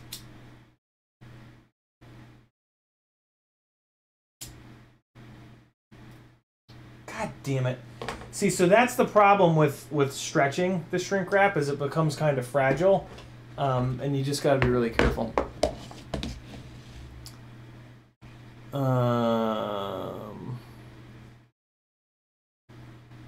Let's use a little piece of this. Yeah, I got to stay organized, fairly functional. It's my brain does not work otherwise. If I don't stay organized, it's a big old shit show. Is this the same? Yeah, this is even bigger, actually. Wait a second. Don't I have big, thick shrink wrap up here? Shrimp wrap up here? I keep saying it wrong. I keep forgetting that it's called shrimp wrap, not shrink wrap. I do! That's right. But I think it's... Is it a little too big? What's this one? I got a couple rolls here. Okay, so this is this. And then the next size up is absolutely gigantic. But, you know, this size, I won't have to cut it. Or I won't have to, what's the word? Stretch it. That's the word. but Jesus. I'm gonna need scissors to cut it. Good Lord. Some wide shrink wrap there. I'm backed up on chat. Hold on, friends. Okay. Put these guys back. And this fella. Ow. Yeah. Okay. I've actually never used this on the... Wow, that's really big. Okay. That's what she said. This does increase the weight of the antenna, which I don't love, but I really put a lot of value into durability. Like, to some extent, durability over all else. Within reason, of course. Okay, so let's just starting to move around. Get back there. Eh.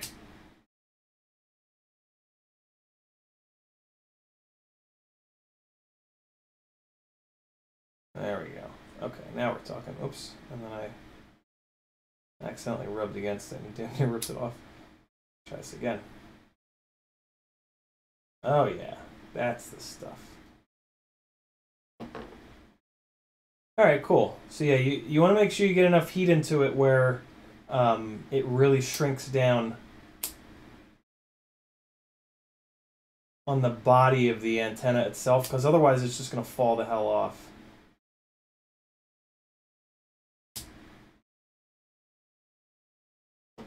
There we have it. That should be good. I usually just push down on it a little bit just to really get it bonded to the plastic as much as possible. So there we go. That's how I fully prep an antenna so that it'll hopefully last as long as possible. BeepTube has 6 singularities in service right now. They're so good. Bob Noxious says, just pulling your chain. Brother!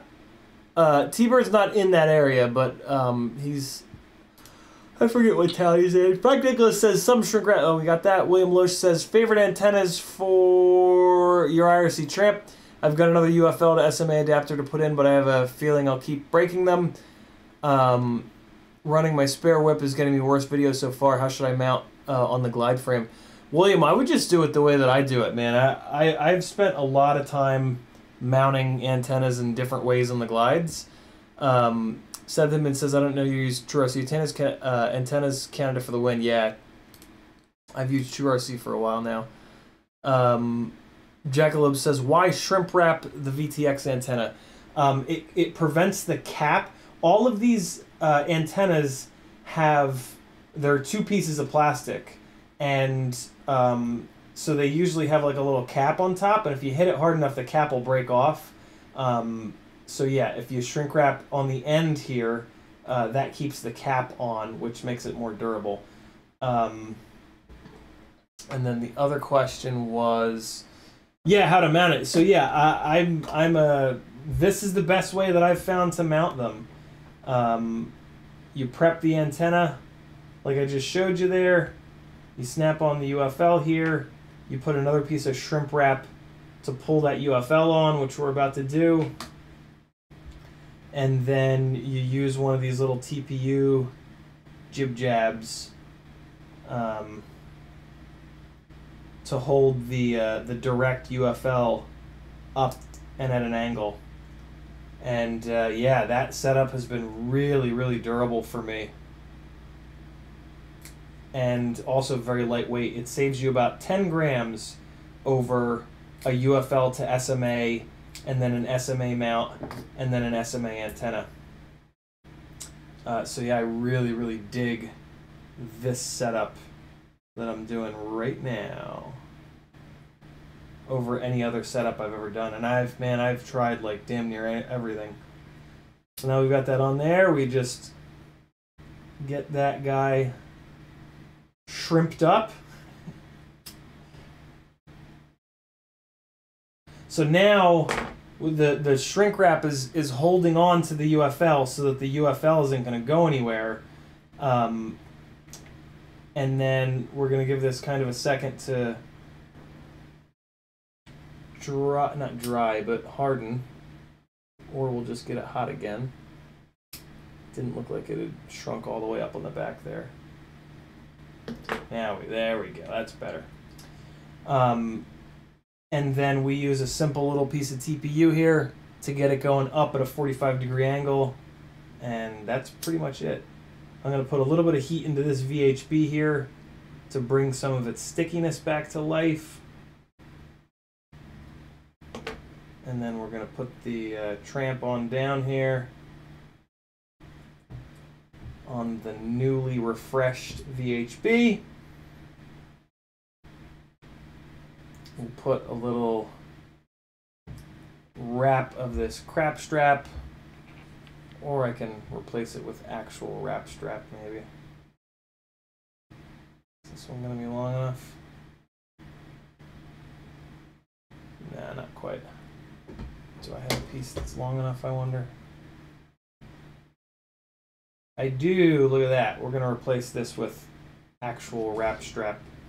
And now this is just here as like another little bit of retention for the VTX and the receiver. Because if you hit really hard, even the VHB will let go, and your VTX and receiver can flop around. I mean, usually that's on a crash where you're not going to be taken back off, but still.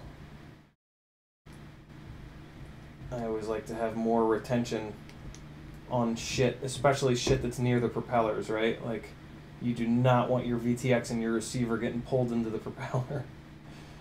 It's kind of in a sketchy spot for that, so there we go. Oh, this wrap strap is broken. Get it out of there. We're going to replace it. It's not broken, it's torn. Rubber doesn't break, it tears. Alright, put this one in here now.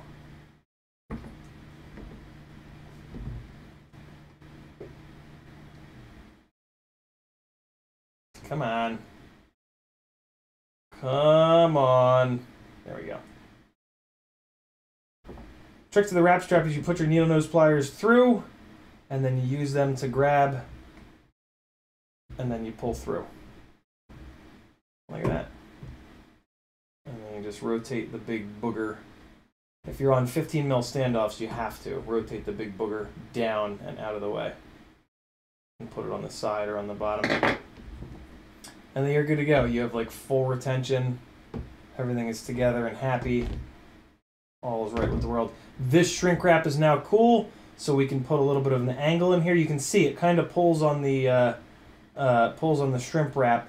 I used to do 2 layers of shrink wrap here, but I haven't really been doing that lately. This is kind of moving around a little bit. Yeah, maybe I will.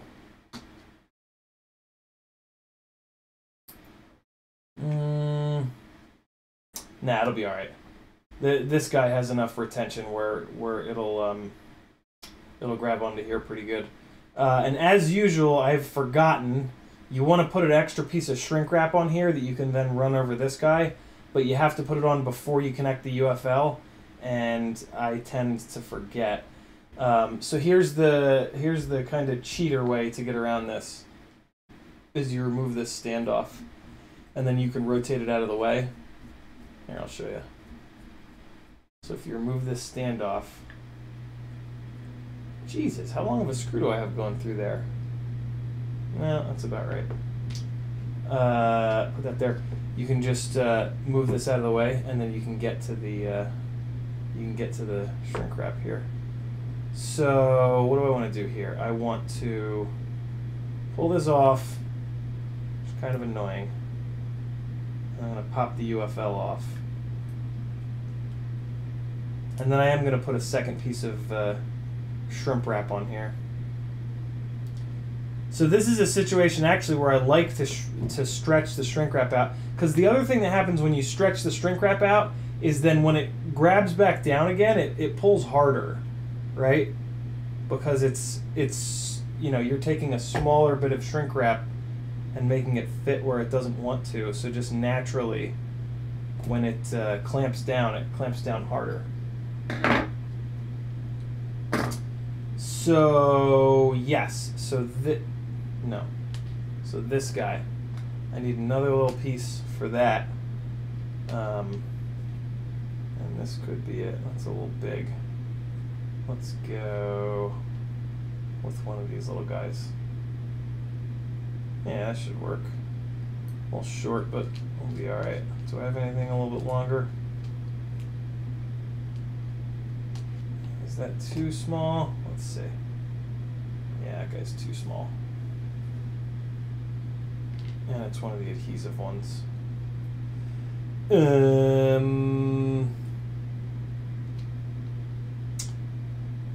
This guy'll be fine. Oh no, this is one of the adhesive ones though. I don't necessarily want that. Where'd that little fella go? We'll use this little guy. We'll just stretch him out. Okay. So let's see if I can stretch this guy out without him exploding.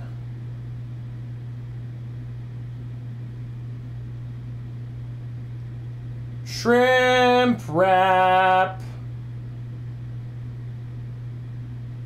is one of my favorite things. Okay. I'll stop singing now for the good of all mankind.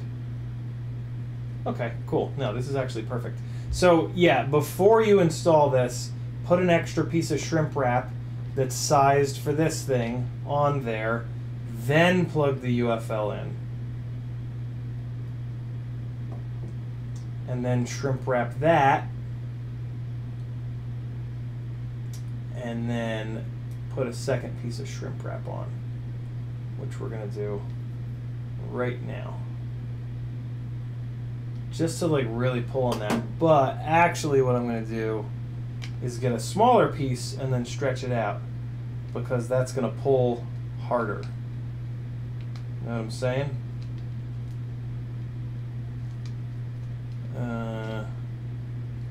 No, that's not what I want. I need one size smaller than this. Is that what this is?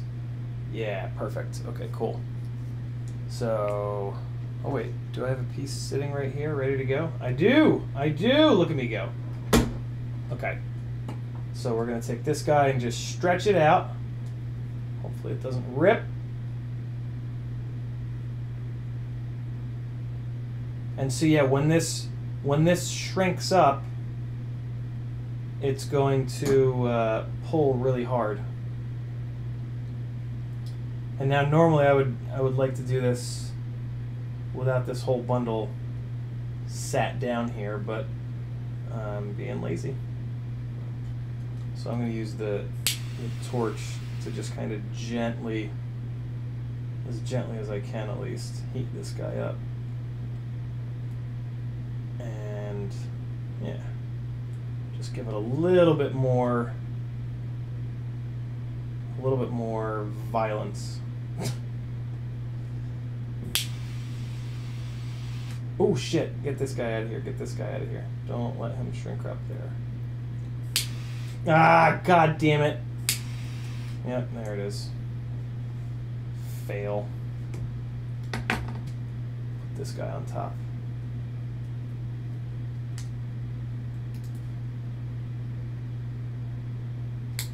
Okay, so we got a little piece here. Let's see if I can get this to work. Well, it seems to have fused itself together. Now we're good. We're good. Alright, so we'll slide this fella on here, and then see how that does. Problem is, this is like digging into the VHB now, so it's hard to get it. It's hard to get it under there. Come on! God damn it, get in there. Get in there, you little devil. Oh, come on. Come on now. Be cool, piece of shrink wrap. Be cooler than this. Be not such a dick right now. I'll just pry the VTX up off of the VHB. There we go, there we go, there we go. Okay, and then I can sneak it on in there. Yeah, that's the stuff. Oh, it only snuck in there on one side. The other side's still being a jackass. This is why you do it before you VHB it down. How stubborn can I possibly be about this? There we go. Just stubborn enough is the answer. Alright, now hopefully this shit doesn't implode. As it has a tendency to. And there it goes. It just ripped. God damn it. Well, I don't think it ripped all the way through, and it's kind of good to go. It's going to give a little bit of extra strength, and that's all I'm really looking for. Video is back after did the video froze again? What the fuck? Weird, man.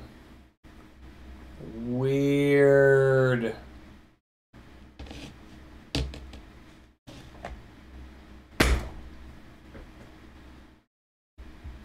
Boost and JDM, the heat gun thing has been discussed before. It's not something I'm really interested in. It's a big tool. It's not quite precise enough. There's a million reasons. I'm not gonna beat that dead horse. The scissors are an interesting idea, though. I'm a big fan of scissoring. Know what I'm saying?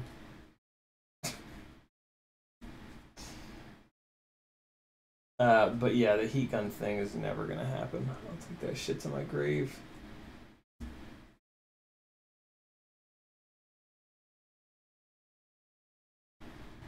All right, way to go, Donnie. We got that guy in there. Let's crank this other one down just to make sure. Now he's all set. We are gonna take this little friend. We are gonna take this little antenna. We're gonna slot this in here with the shrink wrap up shrimp wrap up top. Actually, let's put this on the standoffs first. So on the standoffs it goes. We create our little angle here, slot this guy in, take the shrimp wrap down, and it's gonna close this little fella. But then we want to push down. We want to give a little bit of slack here.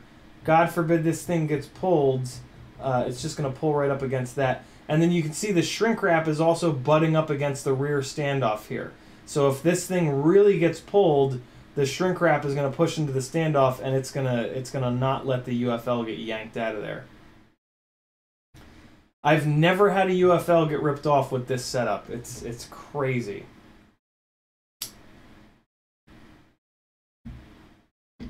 It works staggeringly well. So there we go. We got that guy on there. And then the last little piece of the puzzle is a tiny little zip tie just to further clamp this TPU down. So we put this little guy on here and just yank it as tight as it'll go. And put the head of the zip tie going downwards, because the head of the zip tie doesn't really clamp as hard as the round part here. So you put it down like that and crank it. And there we go. That is The lightest and strongest and best way to mount an antenna that I have found in hundreds and hundreds and hundreds of crashes and different attempts, and yeah, there you go. This rig, I think, is done, and it's on fresh motors. No, we still got to put some retention on these guys, and we need to put foam feets on. But yeah, that won't take very long. Foam feet here, wrap straps in here, extra piece of wrap strap.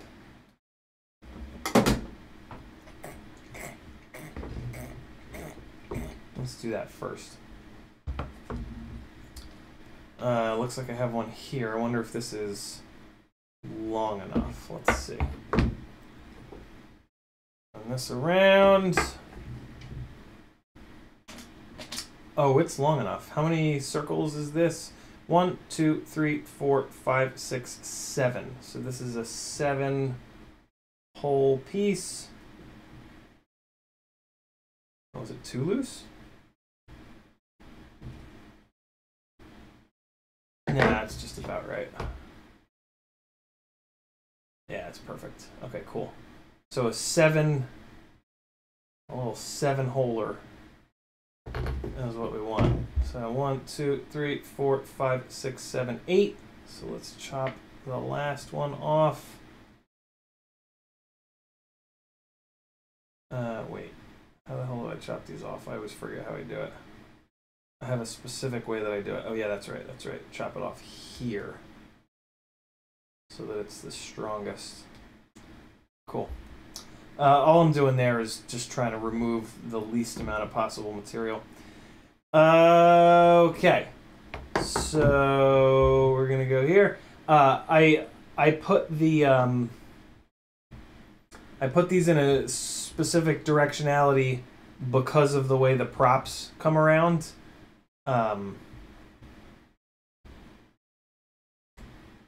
So I'll show you in a second. So since I'm props out, I actually did it wrong on the other side. Come on! Get in there. So since it's props out, the prop strikes are going to happen here. So you put the big boogery part outwards, away from it, like that. I did it wrong on this side. I forgot. All right. 1, 2, 3, 4, 5, 6, 7, 8, 9. What? 1, 2, 3, 4, 5, 6, 7. And here's where I cut it. I just cut it down like that, and then down like that, so that the end has the most material, so that it's as strong as possible. Tiny, tiny, tiny little thing, but you know, that's what she said. Okay, let's go this direction this time.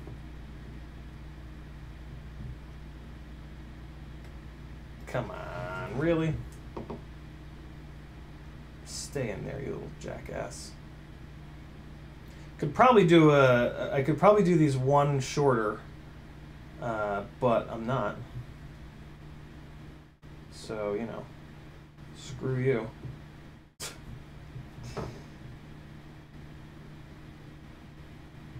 There we go. That's the stuff. Come on with it. Get in there. There we go.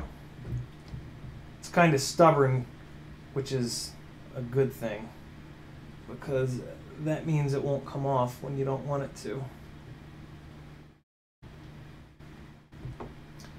Last one, and we're going to cut it from the fresh piece. Let's chop this guy down.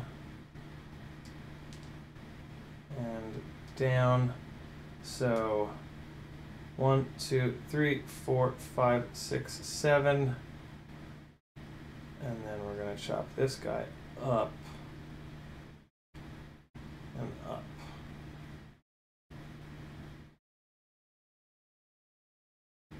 All right, we're good there. And nope, do it this way. Under and over, go through the little hole. Grab it, pull it through. This wrap strap is interesting. It like turns white when you start to stretch it. It's kind of cool.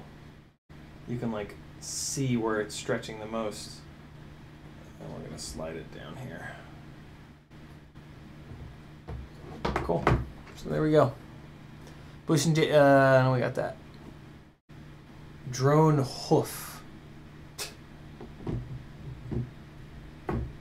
Screech wrap. YouTube says, fresh motors. What a beautiful luxury. Let's see what color those front LED race wires are. Fuck it. Hey, they're purple. Terrific.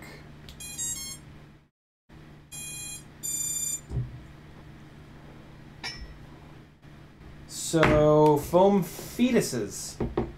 I'm going to do this a little bit kind of off camera, but not really. Because I don't want the antenna to flatten out as much. Hack for repairs, don't even bother flying.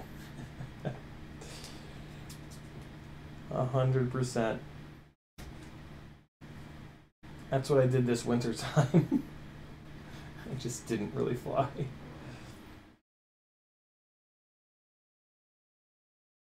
Okay. So this is the super magical Impulse RC foam.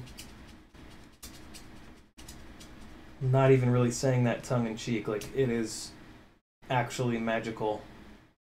The adhesive that they use is just phenomenal, and and then the way that they fuse the foam to the adhesive is amazing too. I've tried a lot of different foam feats, and none of them are anywhere near this Impulse RC foam. Really kind of cool. Learned this from Steel, actually. But he was totally full of shit when he said that this foam was magic. But I trusted him, and I ordered some, and lo and behold, it is magic.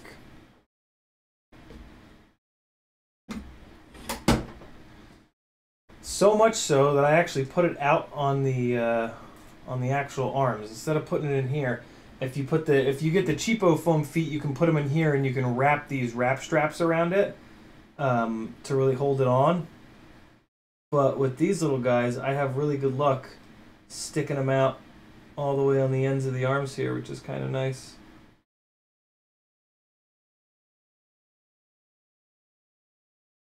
And yeah, it's one of the other nice things about only running 3 motor screws, is it gives you a perfect little spot to put your little foam foot. Tricks, man, all them tricks. A million little things make a difference. I mean, for me, it's just trying to have something that's more durable. That's all I really care about anymore. I'll do anything for durability as long as it doesn't add too much weight. And now I'm going to do the 2 back feet off camera, but you know, I'm doing it the same way I just did those. Come on, get off of there. Or I'm fucking it up twice in a row. There we go. That's better. All right, there's one. Bushin DDM says, Fiskars, bunch of numbers are my go-to hobby scissors.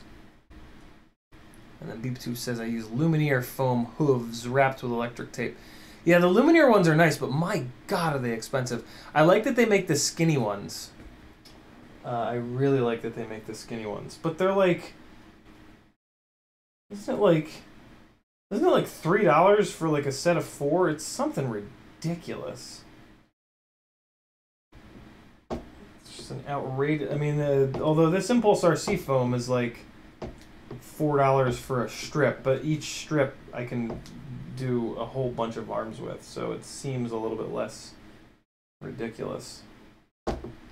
The other thing with doing the electrical tape, well, the glide arms are, if I could get the skinny ones, that would be nice, because I could put the skinny ones here and then electric tape around here, which would not cover up the race wire.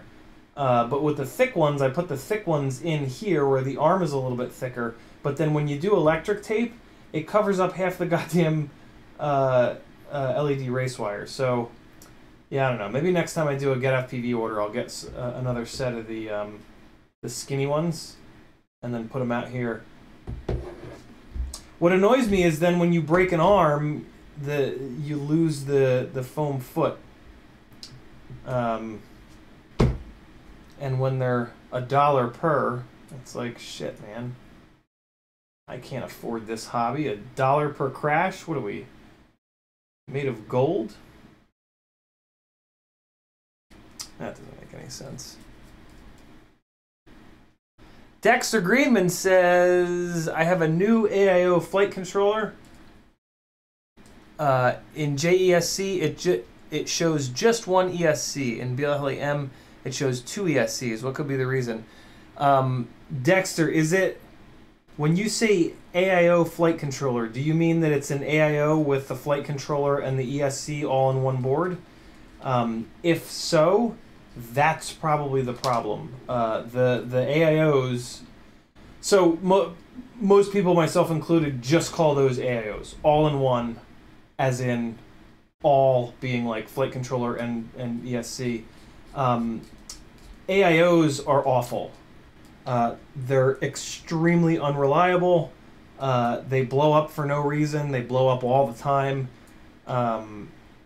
So yeah, it sounds like you've got one of the million blown up AIOs. It sucks, dude. It's really...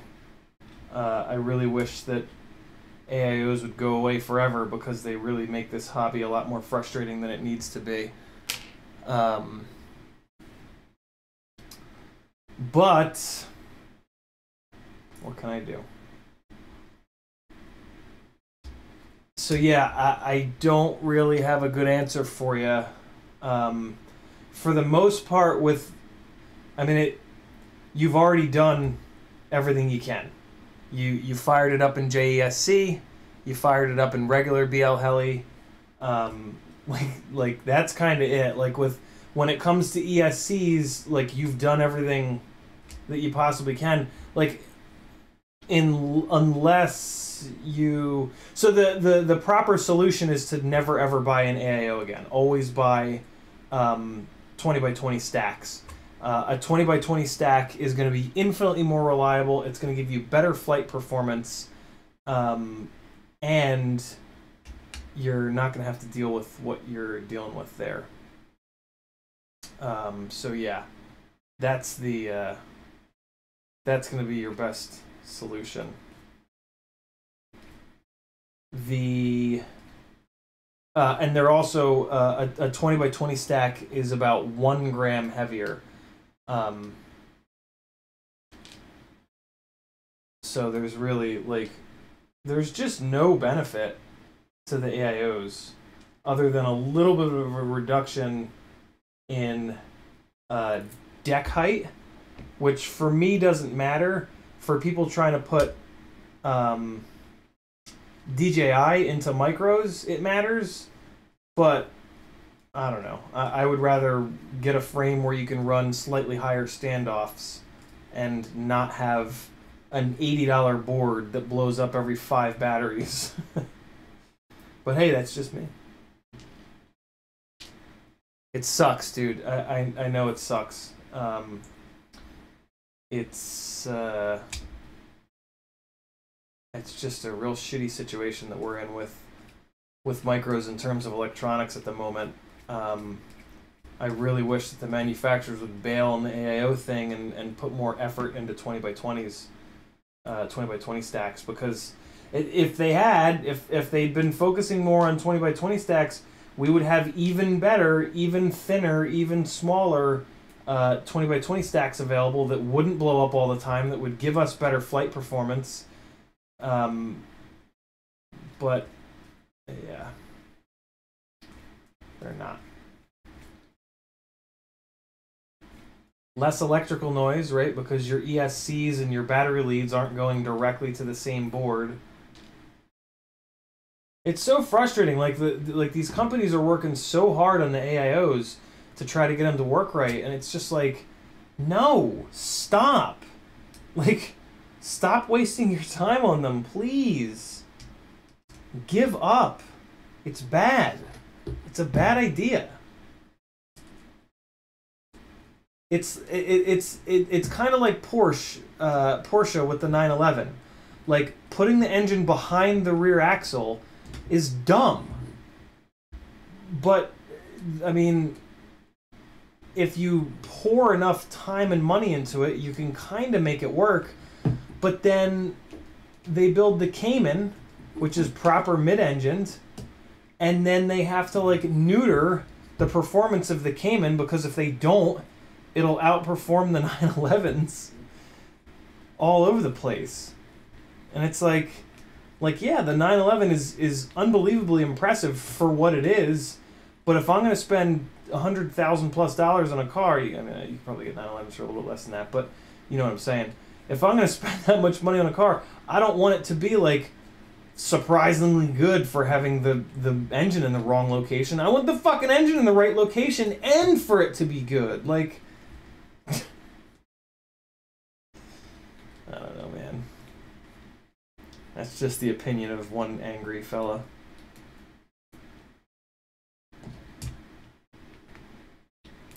According to Gabab, even the $80 Beast H7 or F7 or whatever the hell it is, the AIO that everybody has said is going to change it and make, you know, AIOs reliable and all this shit, Bob told me that those are all starting to blow up now too. So, you know, it's sometimes, every once in a while, it's almost like I know what I'm talking about. Almost. Not quite, but almost. Hey, it looks like a quad again. Look at that. Cool. Fresh antenna, fresh motors. Do we have motor nuts? No, we don't. Where are the fucking motor nuts? Oh, they're probably still on the other motors. Well, that's good, because my little area of motor nuts, I think, is kind of filled up. Yeah, it is. Cool. Let's should we go purple? Let's go purple. Is this, no, this is not a purple rig. We're gonna go black. We're gonna go black, and then you know goddamn well we're never gonna go back.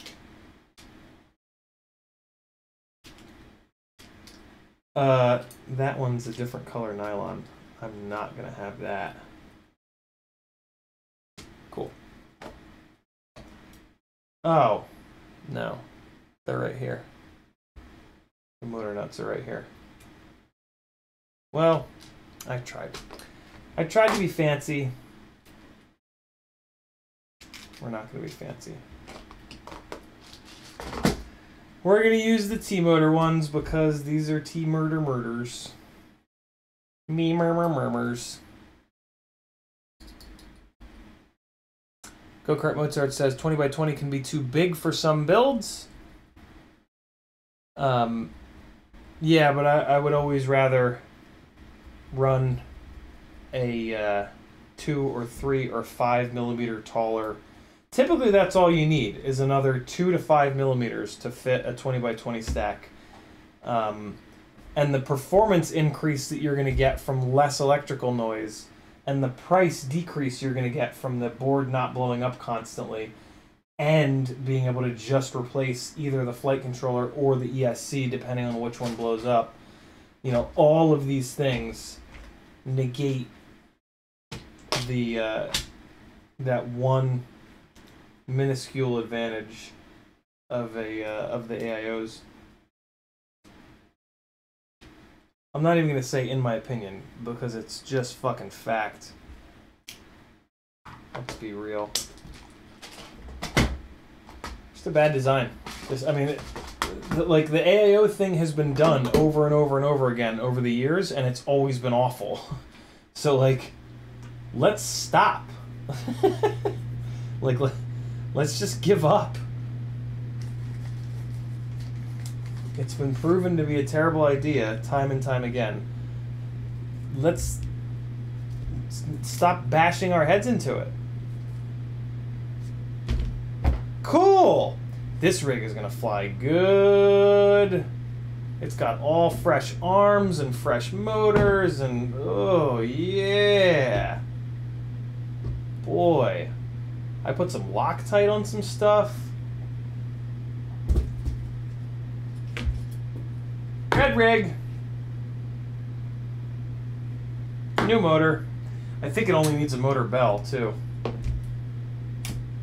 Is it this one? Yes, it is. See it stop? Shouldn't stop like that. It should do this. I bet the shit out of this motor bell, too. I don't even know the crash that did it. This was a weird one. I don't know. Sometimes crashes can not look that bad, but like they'll hit just kind of perfectly wrong, and they can be a lot worse than they seem. Typically I'll know. Thanks for hanging, T-Bird. Typically I'll have a really good idea of whether or not the rig is going to be on fire or somewhat okay. Like the second that I hit, you can kind of tell. I mean, it's just once you've crashed 10 million times, you just kind of have a good feel for it. And yeah, this was not one of them. This was not a crash that I thought was going to take a toll on anything, but it certainly did. So we got that guy. What is this? Oh, this is a 1600 kV stator. I'm actually gonna solder this stator on, I think. No, I'm not. Because it's all janky. I'm just gonna throw the motor bell on. This is a rig that has 1600, 1600, 1600, 2400 kV. And yeah, you guys saw the footage from the stadium. Looked fine, didn't it? Certainly flew fine. So in case anybody was wondering, there you go. I mean, I've been saying that forever, but it doesn't matter. But yeah, there's your... I kind of forgot that I did that. Some of you guys were probably with me on that live stream because I ran out of these stators and I needed to switch the stator over. So yeah, there we go. I'm not even gonna bother. I could just go in the box. I have another 3 more 1600 kV stators. I could just go grab them, but I'm not gonna because it doesn't make a difference. The PID loop figures it out, and yeah, scales it down, and you're good to go. In the same way that motor limiting works. It's literally the exact same process. It just doesn't send it. It just sends it the correct amount of power. It just sends it. Well, no, it's not that. It's that it 4,000 times a second is a lot, and it's enough to control for a little bit less power, or a different kV stator and or motor. Yeah, on the first pulse, I'll bet you it sends a little bit too much, would be my guess. But then it's okay, because a 1/4000th, or in this case 1/8000th of a second later, it correct. Well, no, I guess it doesn't correct it until I don't know how that workflow goes, to be honest. Alex Vornick says, did you have to make any adjustments to settings to get different KV motors with one another, or the PID loop does everything? The PID loop does everything, Alec. Yeah, it just handles it. It just, the PID loop just runs so fast. It runs and monitors and yeah, it runs so fast, 4,000 or 8,000 times a second, that it just figures it out. Like magic. And it just doesn't send as much Oompa Loompa to that motor. You know what? We can actually test this. Let's do a little test in the Motors tab, and I'll prove to you guys that, and to myself actually, that this is a 2400 kV stator. So we got to pull the props off for this. Ooh, I've never actually done this before. This is cool.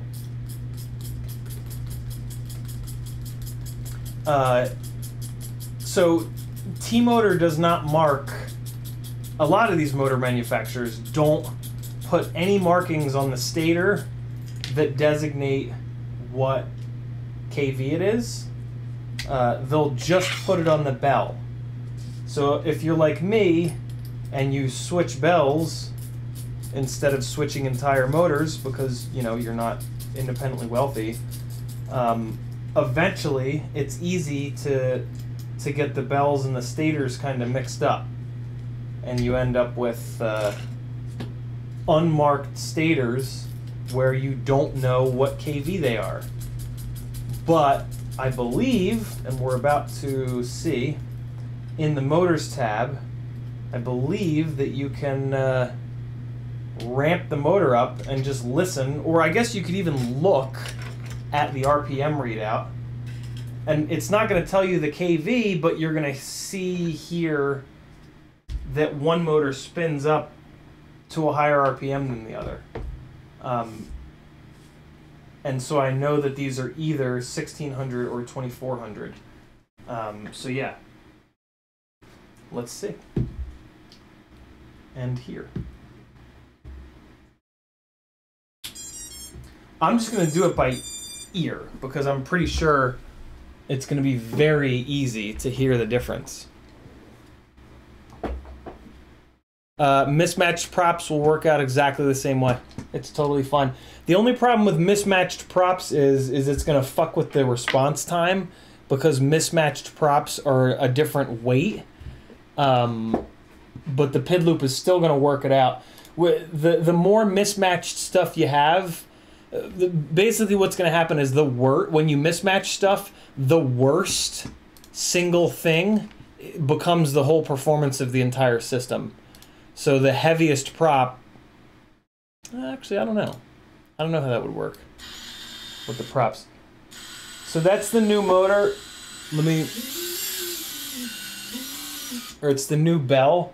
So that's fine. I just wanted to make sure that bell wasn't damaged. So listen, this is the 2400, and then the next one, well, I'll do all four. Here, I'll do all four. Ready? Oh my God, what a difference. Right? I have to assume you guys could hear that. I'll do it one more time just in case you couldn't.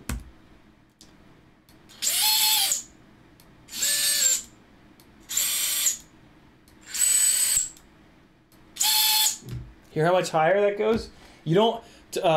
2400 kV on 6S is too much. I'm not gonna hold it there because it's probably getting a little warm already. Nah, it's not. but it's just too much KV, so I don't want to leave it there. But you could definitely hear the difference. So yeah, there you go. If you had like 4 different KV stators, it might be a little bit harder, but I don't know. That was pretty goddamn drastic.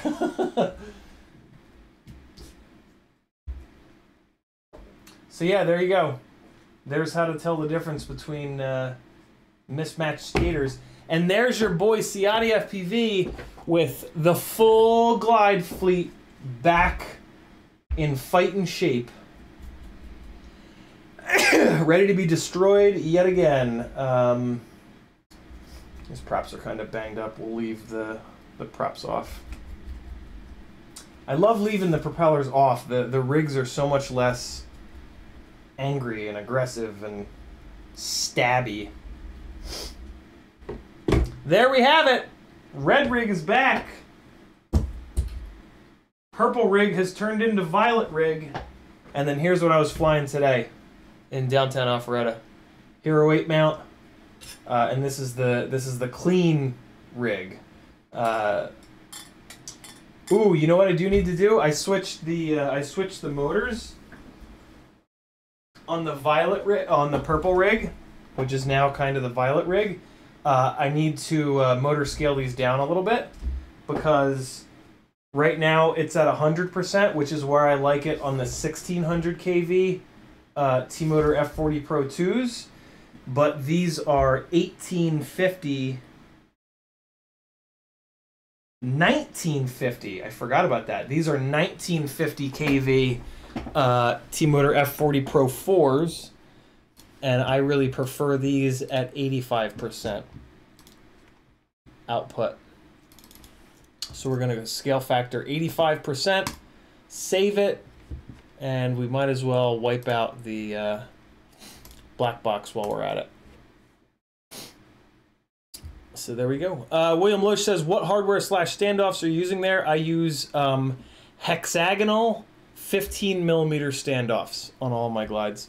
Go-Kart Mozart says, there's an old Schizo video where we built a quad, 4 different motors, 4 different ESCs, different props, old Betaflight 2, and he was surprised how well it still flew.